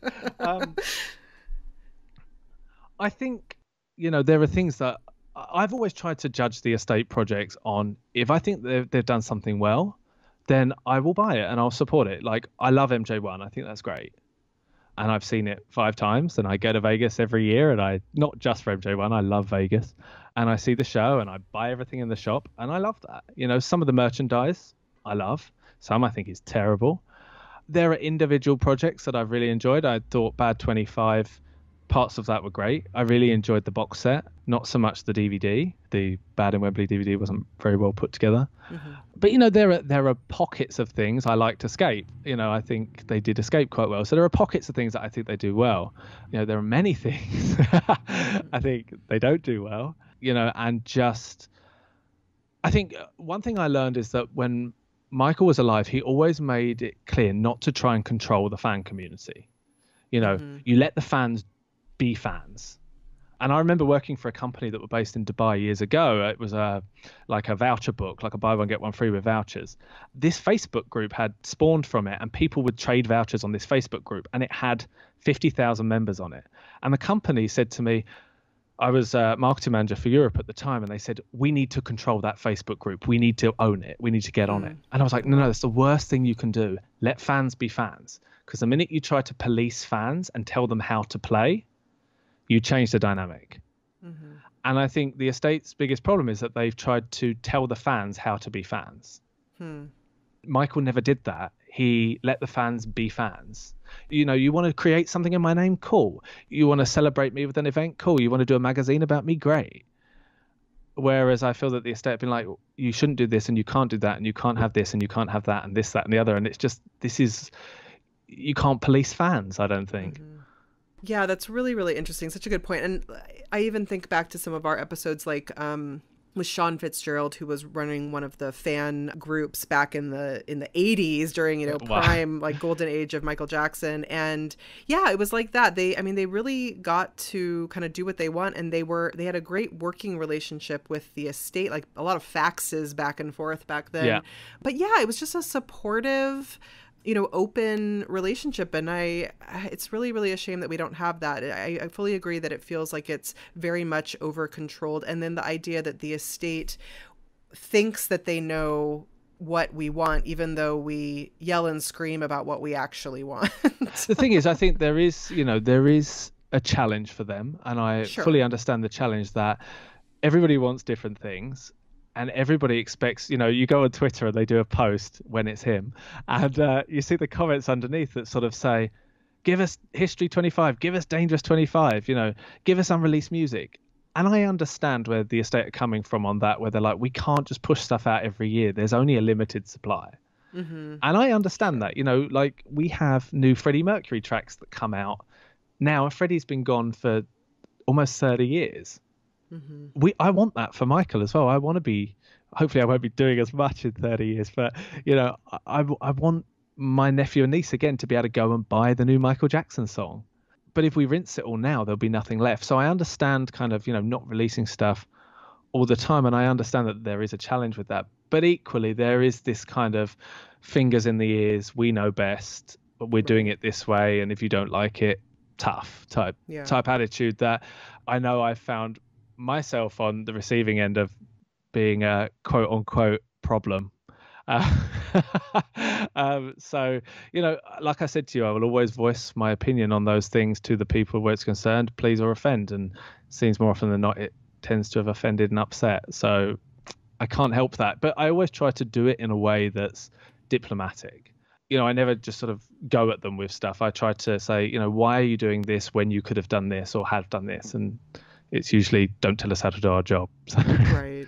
So have they specifically pushed back with Kingvention, for example? I mean, and I have to say, because I go to a lot of writers' conferences, I know how like insane it is to put on any kind of conference or convention. So the fact that you put on a convention is like boggles my mind. It makes my brain explode. But yeah. So have they given you made that difficult for you?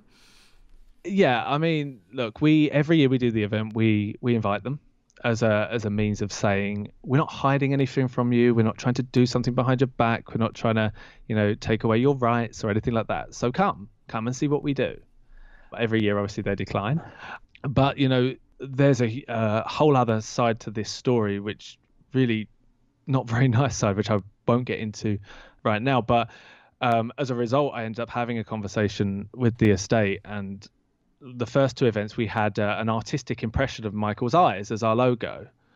And they said, you need to change that, it's damaging our brand. And I just sort of said, well, I can show you what's damaging your brand, and it isn't those eyes. And the feedback I had was the estate are happy to turn a blind eye to fan projects even if they violate our rights, but when it's brought to our attention in this context, then we have to tell you. So I said, okay, and I changed it to a crown, and I'm happy with the crown. Then we had Kingvention last year, 2019, after the event, Larry Stessel, who's one of our special guests that year, who is a fantastic guy as well. He knows John Branca very well. He emailed him and said, I've just been at Kingvention. You guys should really get behind this. It's a great event. And John replied and said, yes, I hear it's a great event. They're good people that run it. Then somebody else from the estate also replied and said, it's not officially endorsed by us. We don't back it. They do their own thing, and the usual kind of rhetoric. So they've not been actively outspoken about their discontent for it, but they don't endorse it either.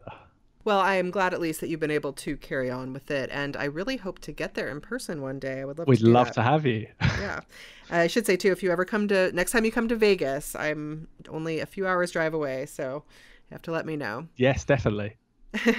Now, Pez, we're going to take a quick break here.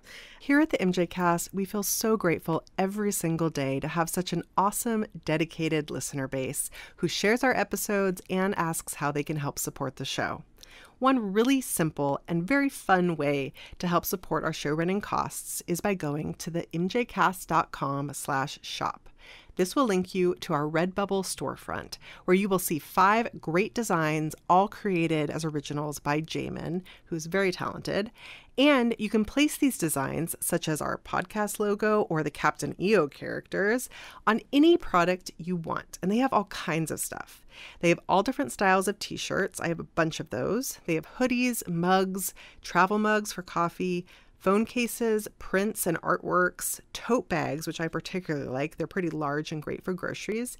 And they also have things like little stickers that are only about $1.50 or $2 each, as well as face masks, which are great right now during COVID. Redbubble has excellent customer service, and we support all of the products they make. It's a great, great way to help show your support of the podcast and also of Michael Jackson. We're all one MJ fam after all, right? All proceeds from our shop sales go to show running costs, charity donations, and equipment so that we can continue to make a better and better show for you. Help promote the MJCast and Michael Jackson all at the same time with a purchase from the mjcast.com/shop. And be sure to share your pics with us on social media. We love, love, love seeing you wearing our merch, and we love to share that with our social media community. Thanks again. So again, Pez, thanks for being so open about all of this stuff. It's really amazing to hear these stories firsthand and to understand your experience over this past decade. So I do want to ask just a few other questions. So first of all, you have been a vocal advocate for Michael since the release of Leaving Neverland last year. For the record, and even though we see you tweeting about this, can you let us know how you feel about the past and present allegations, and really most importantly, how that has been handled in the media and by the fan community? And also, lastly, whether you have suffered any personal repercussions in your vocal defense of Michael. Wow. Yes, is so the answer to that last question in particular. But I mean, you know, we all knew what was going on with the court case from 2013. And when this thing just came out and they said, oh, this film's coming out, Seb and I, you know, we have these long talks about Michael and about the community and stuff. And he was like, I'm really worried. And I just sort of said, look, I've always said this, until they stop playing his music and they start taking statues of him down, don't worry about it. We've been through this before. We've ridden this storm. It'll be fine. Famous last words. You know, because then they stopped playing the music and the statues started coming down and I was sort of really eating my hat. I think last year was it was just a horrible year for everybody. I mentioned earlier in the cast that I had a personal issue that I was dealing with last year. My mum was diagnosed with cancer at the beginning of the year. Sorry. Last year. Thankfully, she's in remission now. But it was a really challenging situation to deal with. So when Leaving Neverland came up, it was just kind of like, not today, Satan, this isn't happening. Mm-hmm. And I was like, you know, taking out my frustrations on people that were just idiots. And I found it therapeutic in that sense. But, you know, it's just, we're back at this point again where logic seems to go out the window in favor of just kicking Michael down. And when you explain to people, like when you go to the pub, or remember that before lockdown, when you go to the pub or anything like that, and you talk to people about it and you explain it to them, they're like, oh, wow, I didn't know that. Or when they watch Square One and say, oh, I didn't know that. You're like, this is what I've been saying. You know, this is the point. And I think, you know, from doing all the things I've done, and I stay in contact with every collaborator of Michael's that I've interviewed or spoke with or had at Kingvention. I stay in contact with all of them all the time. And all of them have been like, you know, this is ridiculous. This is the most ridiculous thing. Jonathan Morris, who was Michael's communications person for Sony for 25 years. Again, as with Dan Beck, they were kind of like yin and yang. I adore Jonathan with all my heart. He is such a wonderful person. And we went for dinner after Leaving Neverland, and he was just outraged. And he was like, how can they do this to Michael again? Like, we have to do something. We have to set the record straight. We have to do something. And I just said to him, look, let me know what you need me to do. Tell me when and where, and I'll be there. You know, we've spoken about maybe things that we could look at and ways that we could explore doing stuff to try and, you know, reset the balance in our own way in ways that we can. But it's just, you know, I think this is insane, this whole situation. If I look back at what happened when the film came out and everything that sort of happened after, you think, how has this happened again? And how are people believing this? This is the most ludicrous of all the claims that have ever come out about Michael. Michael's been accused of fathering more children than he has been accused of abusing children. Right. But nobody wants to believe those claims right. of paternity.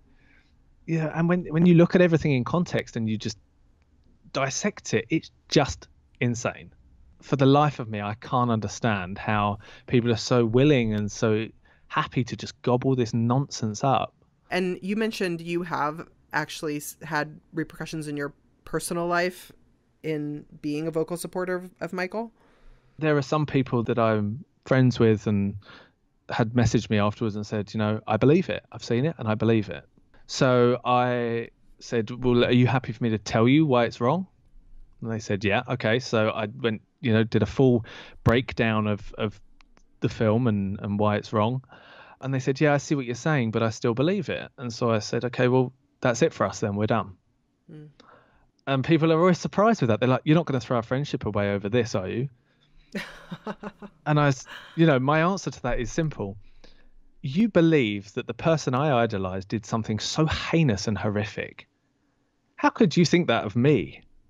How could you be okay with me? How could you have me at a dinner party and be like, this is Pez, he's a Michael Jackson fan, when you think that I'm okay with the idea that that happened? We can't be friends.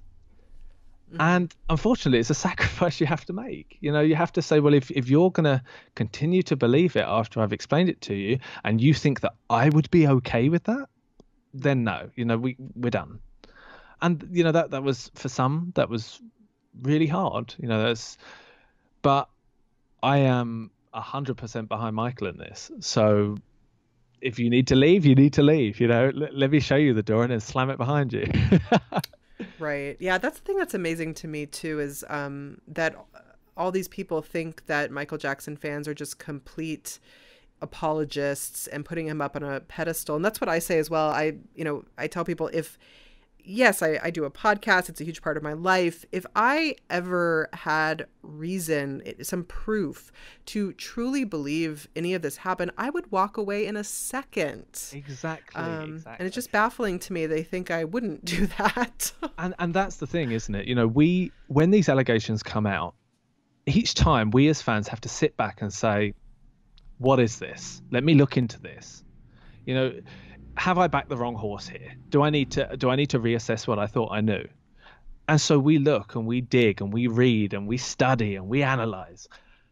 So when we do all of that and we come to the conclusion, which we knew at the beginning, was that Michael is 100% innocent, don't write me off as an apologist or a truther, because I've done more background research and more, you know, study to know what I'm talking about. Too many people are willing to just lead with their heart. And I have this real issue with this concept of believe all victims. You know, well, let's look at the language of that. You know, as somebody that's just written a book, let's look at language. So firstly, the term victim. There are no conclusive victims in this situation except Michael, in my opinion. If I say, Elise stole my wallet, am I automatically a victim of theft, or am I accusing you of stealing my wallet? Right. So I don't like the term victim that's automatically assigned to someone without, you know, due process. And secondly, the term belief. Belief is not the right word. The word should be listen. We should listen to people. If somebody comes out and says something, absolutely we should listen. Unfortunately, even if it's about Michael, we need to listen. You know, if someone says something, you have to listen and hear what they're saying. After you've heard them, you can then determine it's absolute nonsense, which is what we have done. But it's about listening. It's not about belief, because belief is where it gets dangerous. Several years ago, somebody committed fraud in my name. It wasn't like a bad fraud, but it was still a fraud. It was somebody close to me, and I ended up in court because this fraud had been committed in my name and they thought I'd done it. And it didn't matter what I said. No one in the courtroom would believe me. Wow, and that's terrible. When I tried to speak, that's okay. When I tried to speak, the judge said, no, I'm speaking. And I'm just literally standing in this dock in my suit thinking, like, no one believes me. I went away. They said, oh, we're going to move it to a higher court. You know, I didn't even get the chance to speak, and they decided to move it to a higher court. And I went away and I produced all my evidence to show where I was. You know, I had witness statements. I had character witness statements. I had bank statements to prove where I was at the time, that I couldn't have been there. So I went to the, I went to the court with all this evidence, and it was thrown out in a heartbeat. And I came out of that courtroom and I burst into tears, not because I'd been vindicated, but because nobody believed me in the first place. And nobody let me have my say. You know, thankfully, the person that did it owned up to doing it, which also helped in the end. Oh, wow. You know, having that on that minute scale and understanding what that feels like, now imagine it on Michael's scale. And so that's why I will always listen, research, analyze, and then place my belief. I will never just say, I believe outright, because I think that's the wrong way to approach stuff. Well, those are good lessons for all of us, I think. Truly. I just cannot believe what you went through. My goodness. Well, that is fantastic. Thank you so much. So I just have one last question on the topic of the fan community, and then I just have a few little fun things. So, you're a longtime content creator within the Michael Jackson worldwide fan community, and you and all of us at the MJCast, as well as any other content creators, are very aware of the divisions among the different fan groups.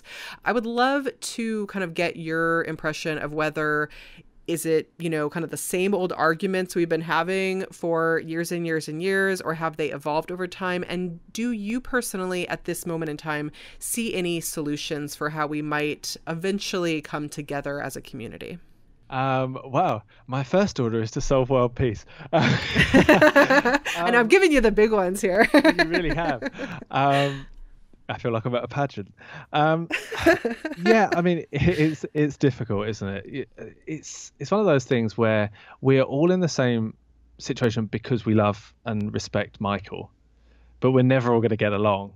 And you see that in every walk of life. It's like, when you're in the office with people. Thankfully, I'm in a company where I get on with everybody, which is great and also rare. But you kind of look around sometimes at companies and you see that people are like, we're all here because we have to do a job, but it doesn't mean we're going to be friends or agree on everything. And I find that obviously with Michael, that naturally we're not all going to agree on everything. I mean, some people think he's still alive, which is just insane to me. But oh my gosh, that's a whole different thing on its own. Right. And like, he's leaving clues in album covers. It's like, sure, Jan. Yeah. But it is challenging because I see stuff all the time and I write the tweet response and then I'm like, no, don't post it because you're going to fall down this rabbit hole and you're going to spend your whole evening on Twitter. Mm-hmm. I've learned over the last 10 years to pick and choose my battles and to pick and choose what I involve myself in. That doesn't mean that it doesn't weigh on my mind, but I try to sort of leave things if I just can see it's not going down the right path. How could we solve it? The honest answer is I don't know. I think we try, like, for example, with things like Kingvention, we try to make an event that everybody can enjoy.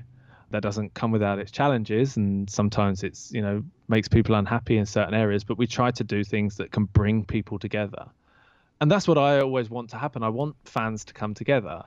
I think it will always be a challenge because, like I said earlier, you've got so many different factions, people that don't like the estate, people that do like the estate, people that like the estate but don't like that, people that don't like the estate but do like that, people that are against This Is It but will wear AEG licensed t-shirts from This Is It, and there's just so many kind of things that it's so many factions that almost it's impossible to bring everybody together.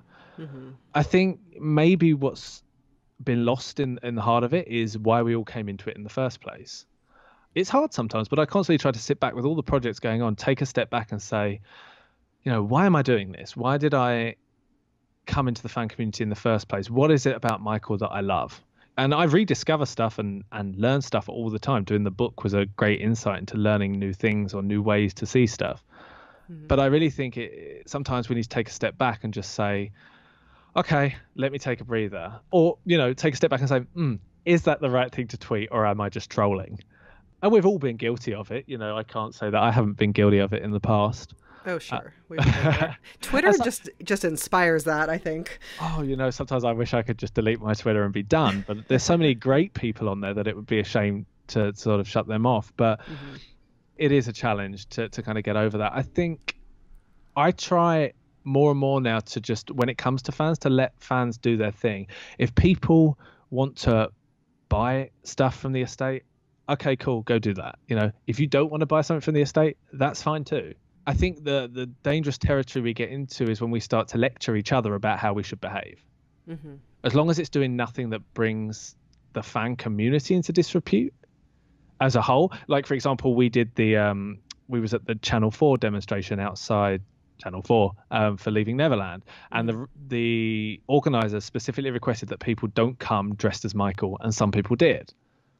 And I thought that was wrong. This is about a serious issue. We don't need people turning up in full makeup and a wig to be in front of the TV cameras. That's not what this is about. Right. So there are situations like that where it's kind of like, you can politely say to someone, you shouldn't do that. But as far as what people spend their own money on, I think it's hard to sort of say, why are you doing that? Like, I bought the Hugo Boss suit when it came out. Oh, did you? Yeah, I went to in the rain to because it was like summer, but it was raining in London, and I went and bought the suit, and they made a big fuss of me. They were like, "You're the first person in the UK to own this suit," and I was really excited, and I tried it on, and they were like, "Now walk up and down." And I was like, "No chance." And I wore the top half of that suit to an event in Paris, and people were like, "I love your jacket." I'm like, "Well, did you know it's Michael Jackson branded?" So I loved buying that, and obviously there were people that would be like, "You shouldn't have bought that suit," and I'm like, "Well, I liked it, and I'm comfortable in it, so I might sleep in it." So yeah, I think it's difficult because I'd love to bring everybody together, and I'd love everybody to sing from the same hymn sheet, but I don't think that's possible. I just hope that the work that I do doesn't upset people. That's when it gets hard when it becomes personal, and I'm sure you guys at the MJCast can relate to that as well, when it then becomes personal to the work you do. Mm-hmm. Absolutely. Yeah. Well, the best thing we can do is keep putting out serious content into the world, like your book, and just try to create a legacy and put good info out there, and come together in the moments when we can, and not try to argue too badly when we we can't. And I do think, just sorry, one more point. That's I think that what we're seeing this year in particular is a resurgence of the fan community and the content creators and all the things that fans do to uphold Michael's legacy. I think there's a real turning point where people are just kind of like, to hell with what's coming officially. Mm-hmm. We'll just do our own thing. Yeah, that's true. And I think that's great. I think that really is, because we as the fans will continue to uphold his legacy long after estates change hands and record companies change hands and different people come in and different people go out. We will be the lasting people. And there's been so many wonderful things. There's so many new books coming out this year, which are really exciting. I can't sing Danny Wu's praises enough for what he did with Square One. So I think we're seeing a real resurgence of like fan power. Yeah, absolutely. No, I think you're right. And I also think the next generation we're starting to see come in too, with their YouTube videos and figuring out on their own how they want to be fans, which I think is exciting. Yes, exactly. Yeah. Great. Well, I just have a few fun rapid fire questions for you, if I may. This is nothing dark or tea based. So yeah, just a few fun questions. So first of all, and we'll just tell me your answer and just a quick little explanation of why. Your favorite MJ song. Oh, no, why are you doing this? Okay. It's going to take you half an hour to... Okay, fine. Can I say, okay, it's between Remember the Time and Blood on the Dance Floor. Oh, okay. Unusual choices. Can you give me a quick reason? Yeah, because Blood on the Dance Floor, it starts amazing, it ends amazing, and everything in between is amazing. And if ever I'm abducted and the person says they don't like Blood on the Dance Floor, it's not me, okay? I've been like, someone's come back as me, just in case anyone ever knows. And Remember the Time, just because everything from the song to the video to the lyrics to the costume, I love it all. Great. And then favorite MJ short film, and why? I'm guessing you're going to say Remember the Time, or is it something else? I am going to say Remember the Time. I debate with my friends all the time between Smooth Criminal and Remember the Time. But for me, I love Remember the Time because obviously it was the first video of its sort to include an entire black cast. Michael was the first person that was like, hang on, Egypt. And I love watching Remember the Time and seeing like the trees in the background waving in the wind. Like that's the attention to detail that Michael Jackson had that other people don't. So that's why I love that video. Absolutely. Yeah. Short film. What was that? I said short film, not video. Oh, sorry. Yes. Yeah. I always have to be careful with that. Favorite MJ performance? Oh, we debate this all the time. I have a game with my friends that we play called Jackson Reaction, where you make a statement about what's your favorite or most controversial thing. And if people disagree, they have to drink. So I'm going to be cheap and say MTV 95, just because it's got a bit of everything in there. So you can just chuck it all in. Yeah. And what about favorite Michael Jackson tour? Dangerous Tour, hands down. Oh, okay. Great. Cool. So, and I guess last of all, we have a question we like to ask all of our special guests. And that is, Pez, how should Michael be remembered?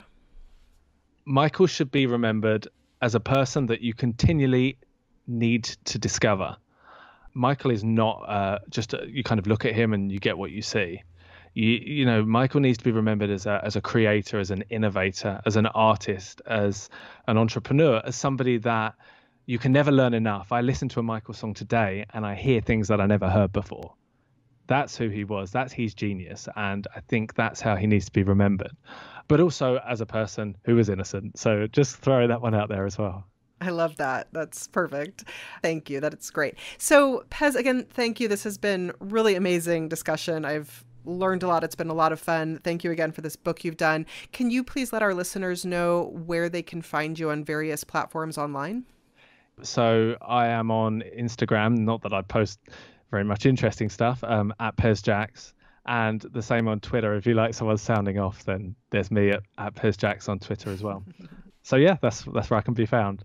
Great. And then also, of course, the 1611 website where you can find the books, and that is 16 spelled out and then the number 11, correct? Yeah, so both .com. the English and the French version are available there, and if we get any other translations, hopefully they'll be there too. Absolutely. Well, I hope you do. Well, thank you everyone for joining us for this great discussion. I hope you've liked it as much as I have. Remember that you can rate, review, and subscribe to the MJCast on any podcast app, such as Apple Podcasts or Podcast Republic if you're on Android. And you can find us on Twitter, Facebook, and Instagram under the MJCast, as well as YouTube also. We'll be back soon with a new episode, and in the meantime, stay bad.